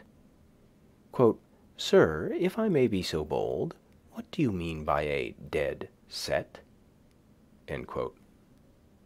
If you are a seer, whenever you meet a man, you will see all that he owns, aye, and much that he pretends to disown, behind him, even to his kitchen furniture, and all the trumpery which he saves and will not burn, and he will appear to be harnessed to it, and making what headway he can. I think that the man is at a dead set, who has got through a knot-hole or gateway where his sledge-load of furniture cannot follow him. I cannot but feel compassion when I hear some trim, compact-looking man, seemingly free, all girded and ready, speak of his furniture, as whether it is insured or not. But what shall I do with my furniture? My gay butterfly is entangled in a spider's web, then. Even those who seem for a long while not to have any, if you inquire more narrowly, you will find have some stored in somebody's barn. I look upon England today as an old gentleman who is traveling with a great deal of baggage, trumpery which has accumulated from long housekeeping, which he has not the courage to burn, great trunk, little trunk, bandbox, and bundle.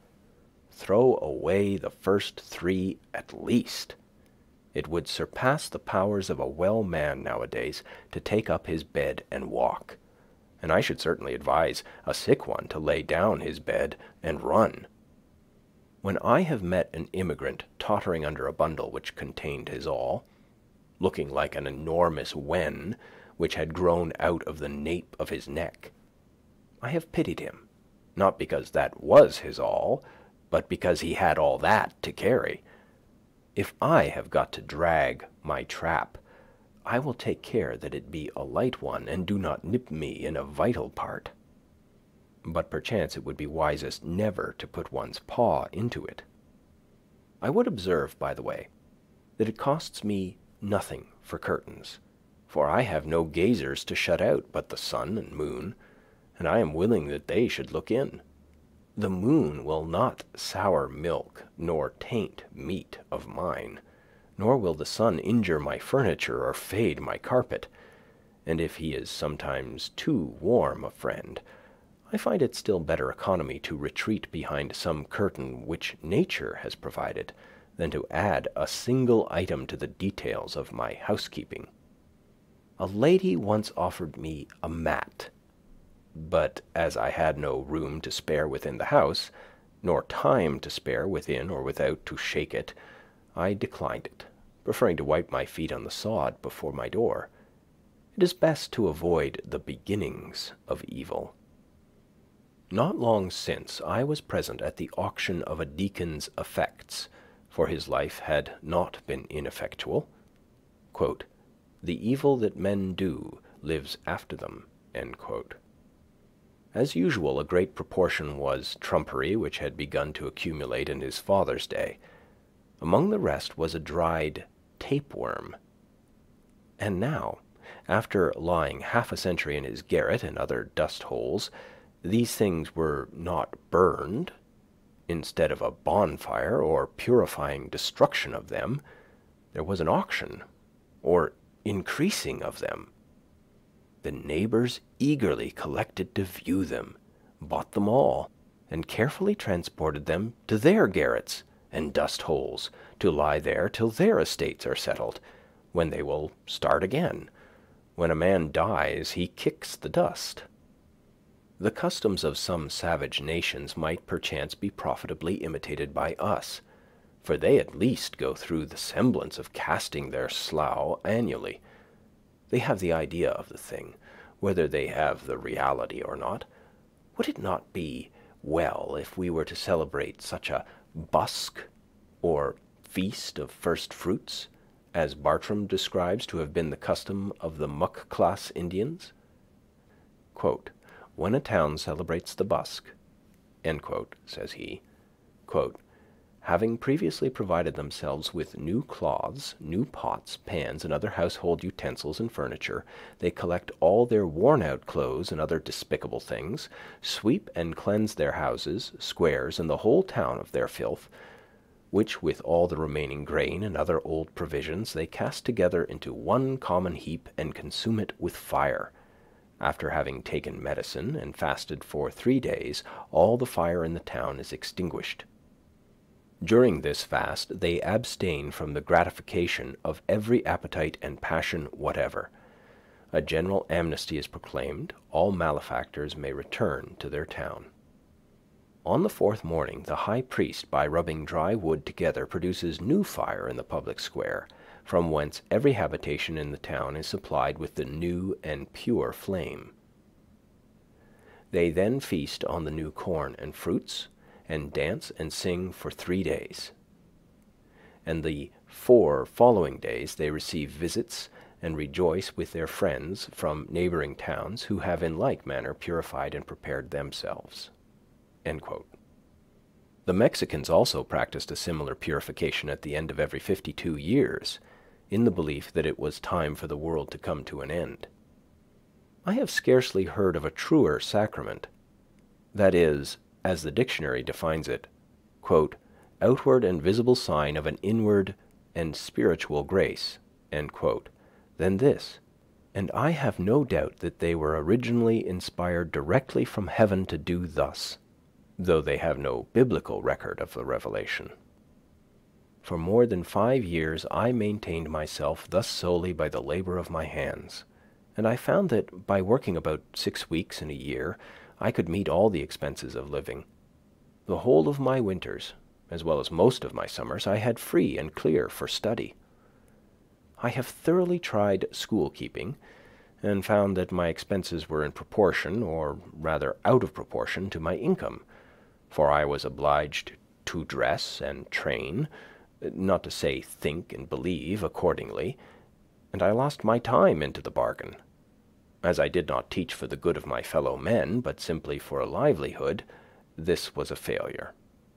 I have tried trade, but I found that it would take 10 years to get under way in that, and that then I should probably be on my way to the devil. I was actually afraid that I might, by that time, be doing what is called a good business. When formerly I was looking about to see what I could do for a living, some sad experience in conforming to the wishes of friends being fresh in my mind to tax my ingenuity, I thought often and seriously of picking huckleberries. That surely I could do, and its small profits might suffice, for my greatest skill has been to want but little. So little capital it required, so little distraction from my wonted moods, I foolishly thought. While my acquaintances went unhesitatingly into trade or the professions, I contemplated this occupation as most like theirs. ranging the hills all summer to pick the berries which came in my way, and thereafter carelessly dispose of them, so to keep the flocks of admetus. I also dreamed that I might gather the wild herbs, or carry evergreens to such villagers as love to be reminded of the woods, even to the city by hay-cart loads. But I have since learned that trade curses everything it handles, and though you trade in messages from heaven, the whole curse of trade attaches to the business. As I preferred some things to others, and especially valued my freedom, as I could fare hard and yet succeed well, I did not wish to spend my time in earning rich carpets or other fine furniture or delicate cookery or a house in the Grecian or the Gothic style just yet. If there are any to whom it is no interruption to acquire these things and who know how to use them when acquired, I relinquish to them the pursuit. Some are industrious and appear to love labor for its own sake, or perhaps because it keeps them out of worse mischief. To such I have at present nothing to say.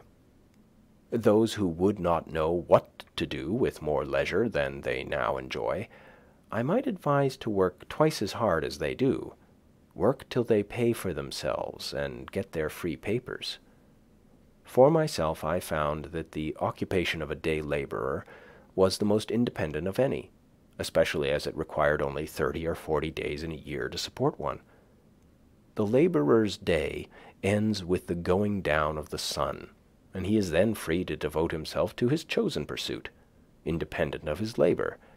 But his employer, who speculates from month to month, has no respite from one end of the year to the other. In short, I am convinced, both by faith and experience, that to maintain one's self on this earth is not a hardship, but a pastime, if we will live simply and wisely, as the pursuits of the simpler nations are still the sports of the more artificial. It is not necessary that a man should earn his living by the sweat of his brow, unless he sweats easier than I do. One young man of my acquaintance, who has inherited some acres, told me that he thought he should live as I did, if he had the means. I would not have anyone adopt my mode of living on any account. For, beside that before he has fairly learned it, I may have found out another for myself, I desire that there may be as many different persons in the world as possible, but I would have each one be very careful to find out and pursue his own way, and not his father's or his mother's or his neighbor's instead. The youth may build or plant or sail, only let him not be hindered from doing that which he tells me he would like to do. It is by a mathematical point only that we are wise, as the sailor or the fugitive slave keeps the pole star in his eye, but that is sufficient guidance for all our life. We may not arrive at our port within a calculable period, but we would preserve the true course. Undoubtedly, in this case, what is true for one is truer still for 1,000, as a large house is not proportionally more expensive than a small one, since one roof may cover, one cellar underlie, and one wall separate several apartments. But for my part, I preferred the solitary dwelling. Moreover, it will commonly be cheaper to build the whole yourself than to convince another of the advantage of the common wall. And when you have done this, the common partition, to be much cheaper, must be a thin one, and that other may prove a bad neighbor, and also not keep his side in repair. The only cooperation which is commonly possible is exceedingly partial and superficial, and what little true cooperation there is as if it were not, being a harmony inaudible to men. If a man has faith, he will cooperate with equal faith everywhere. If he has not faith, he will continue to live like the rest of the world, whatever company he is joined to. To cooperate in the highest as well as the lowest sense means to get our living together.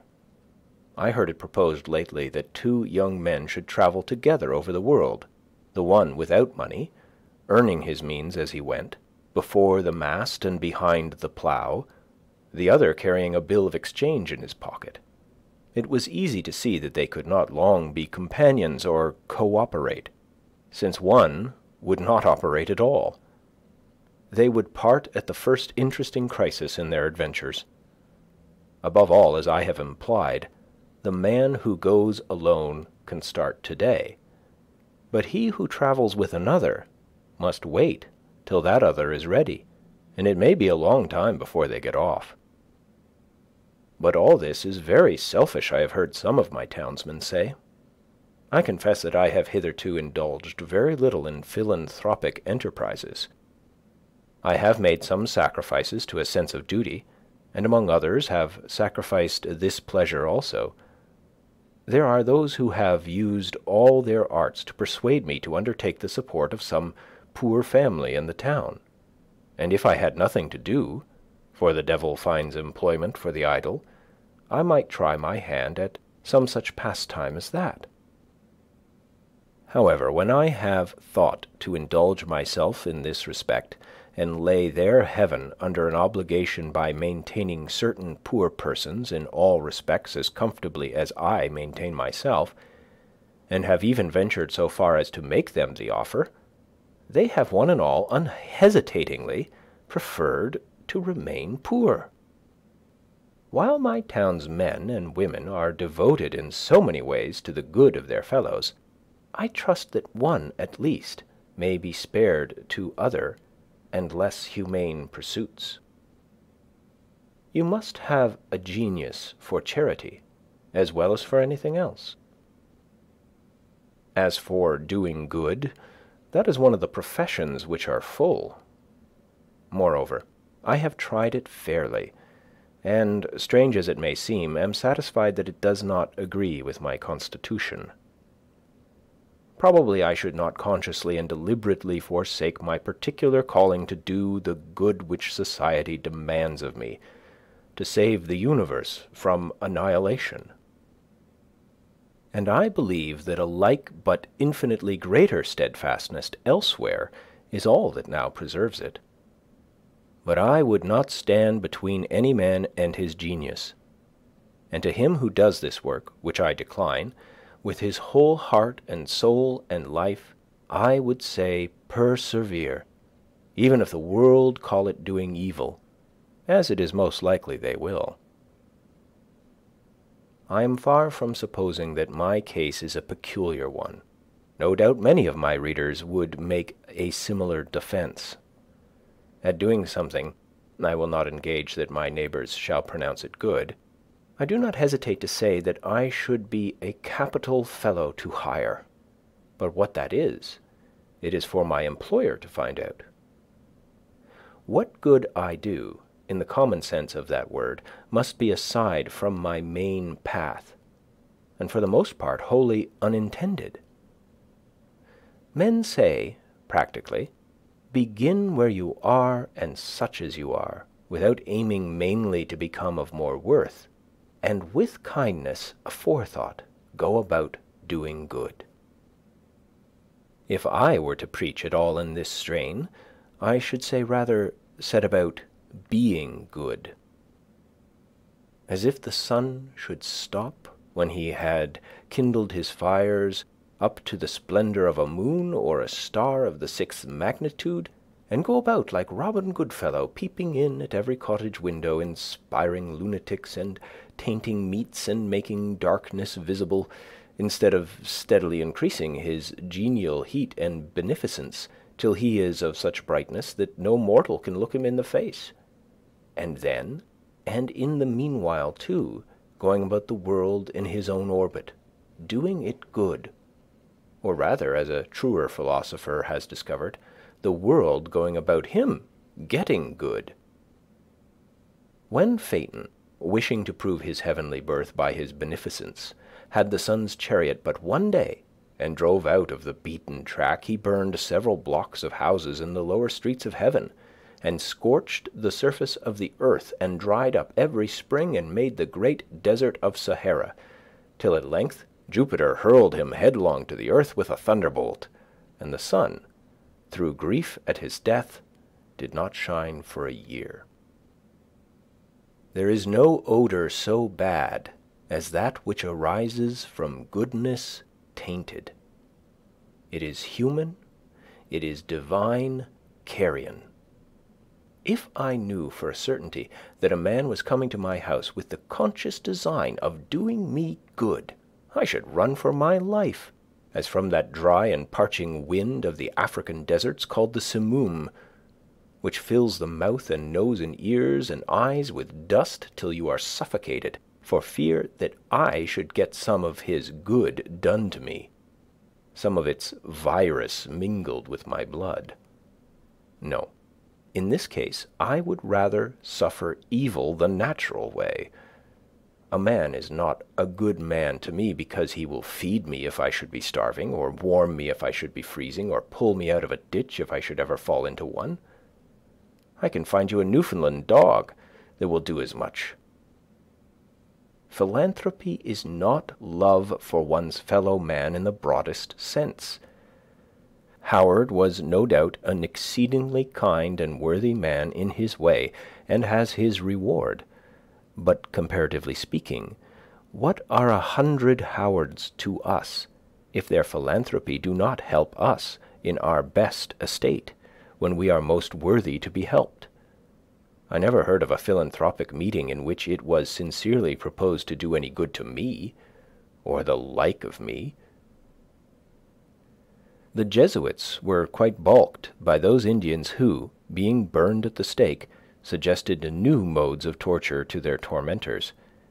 Being superior to physical suffering, it sometimes chanced that they were superior to any consolation which the missionaries could offer, and the law to do as you would be done by fell with less persuasiveness on the ears of those who, for their part, did not care how they were done by, who loved their enemies after a new fashion, and came very near freely forgiving them all they did.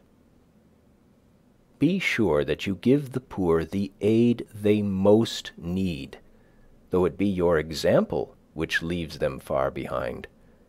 If you give money, spend yourself with it, and do not merely abandon it to them. We make curious mistakes sometimes. Often the poor man is not so cold and hungry as he is dirty and ragged and gross. It is partly his taste, and not merely his misfortune. If you give him money, he will perhaps buy more rags with it. I was wont to pity the clumsy Irish labourers who cut ice on the pond in such mean and ragged clothes, while I shivered in my more tidy and somewhat more fashionable garments, till, one bitter cold day, one who had slipped into the water came to my house to warm him, and I saw him strip off 3 pairs of pants and 2 pairs of stockings ere he got down to the skin. Though they were dirty and ragged enough, it is true, and that he could afford to refuse the extra garments which I offered him, he had so many intra ones. This ducking was the very thing he needed. Then I began to pity myself, and I saw that it would be a greater charity to bestow on me a flannel shirt than a whole slop shop on him. There are 1,000 hacking at the branches of evil to one who is striking at the root, and it may be that he who bestows the largest amount of time and money on the needy is doing the most by his mode of life to produce that misery which he strives in vain to relieve. It is the pious slave breeder devoting the proceeds of every 10th slave to buy a Sunday's liberty for the rest. Some show their kindness to the poor by employing them in their kitchens. Would they not be kinder if they employed themselves there? You boast of spending a 10th part of your income in charity. maybe you should spend the 9/10 so, and done with it. Society recovers only a 10th part of the property then. Is this owing to the generosity of him in whose possession it is found, or to the remissness of the officers of justice? Philanthropy is almost the only virtue which is sufficiently appreciated by mankind. Nay, it is greatly overrated. It is our selfishness which overrates it. A robust poor man, one sunny day here in Concord, praised a fellow townsman to me because, as he said, he was kind to the poor, meaning himself. The kind uncles and aunts of the race are more esteemed than its true spiritual fathers and mothers. I once heard a reverend lecturer on England, a man of learning and intelligence, after enumerating her scientific, literary, and political worthies, Shakespeare, Bacon, Cromwell, Milton, Newton, and others, speak next of her Christian heroes, whom, as if his profession required it of him, he elevated to a place far above all the rest, as the greatest of the great.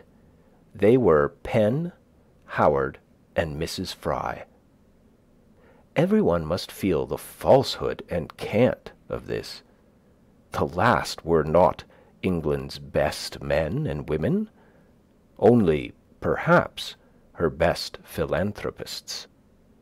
I would not subtract anything from the praise that is due to philanthropy, but merely demand justice for all who by their lives and works are a blessing to mankind.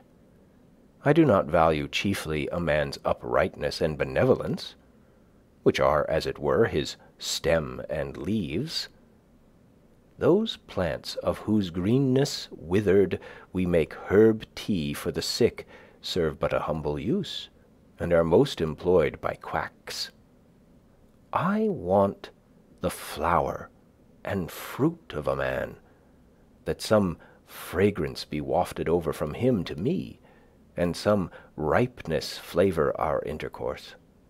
His goodness must not be a partial and transitory act, but a constant superfluity, which costs him nothing and of which he is unconscious. This is a charity that hides a multitude of sins. The philanthropist, too, often surrounds mankind with the remembrance of his own cast-off griefs as an atmosphere, and calls it sympathy. We should impart our courage, and not our despair, our health and ease, and not our disease, and take care that this does not spread by contagion. From what southern plains comes up the voice of wailing? Under what latitudes reside the heathen to whom we would send light? Who is that intemperate and brutal man whom we would redeem? If anything ail a man, so that he does not perform his functions, if he have a pain in his bowels even, for that is the seat of sympathy, he forthwith sets about reforming the world. Being a microcosm himself, he discovers, and it is a true discovery, and he is the man to make it, that the world has been eating green apples. To his eyes, in fact, the globe itself is a great green apple, which there is a danger awful to think of, that the children of men will nibble before it is ripe. And straightway his drastic philanthropy seeks out the Eskimo and the Patagonian, and embraces the populous Indian and Chinese villages, and thus, by a few years of philanthropic activity, the powers in the meanwhile using him for their own ends, no doubt, he cures himself of his dyspepsia, the globe acquires a faint blush on one or both of its cheeks, as if it were beginning to be ripe, and life loses its crudity, and is once more sweet and wholesome to live. I never dreamed of an enormity greater than I have committed. I never knew, and never shall know, a worse man than myself. I believe that what so saddens the reformer is not his sympathy with his fellows in distress, but though he be The holiest Son of God is his private ale. Let this be righted, let the spring come to him, the morning rise over his couch, and he will forsake his generous companions without apology. My excuse for not lecturing against the use of tobacco is that I never chewed it.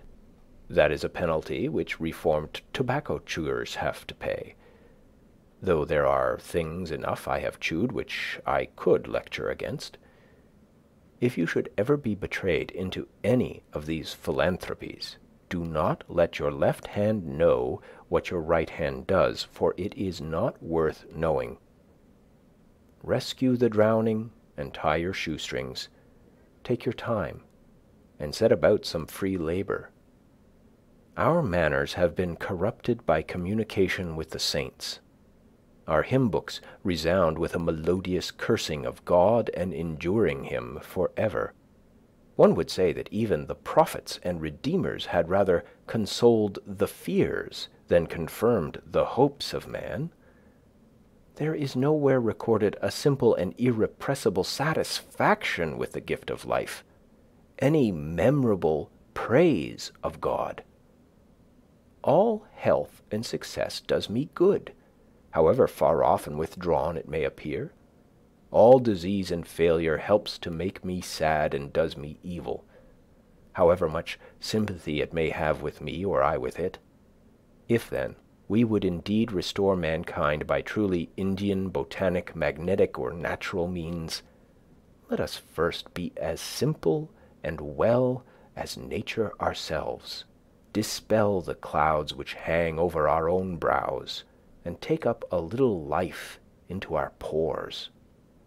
Do not stay to be an overseer of the poor, but endeavor to become one of the worthies of the world.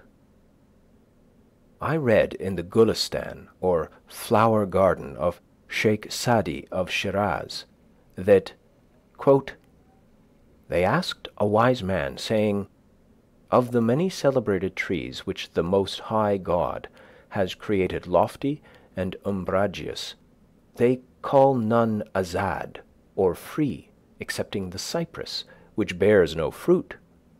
What mystery is there in this? He replied.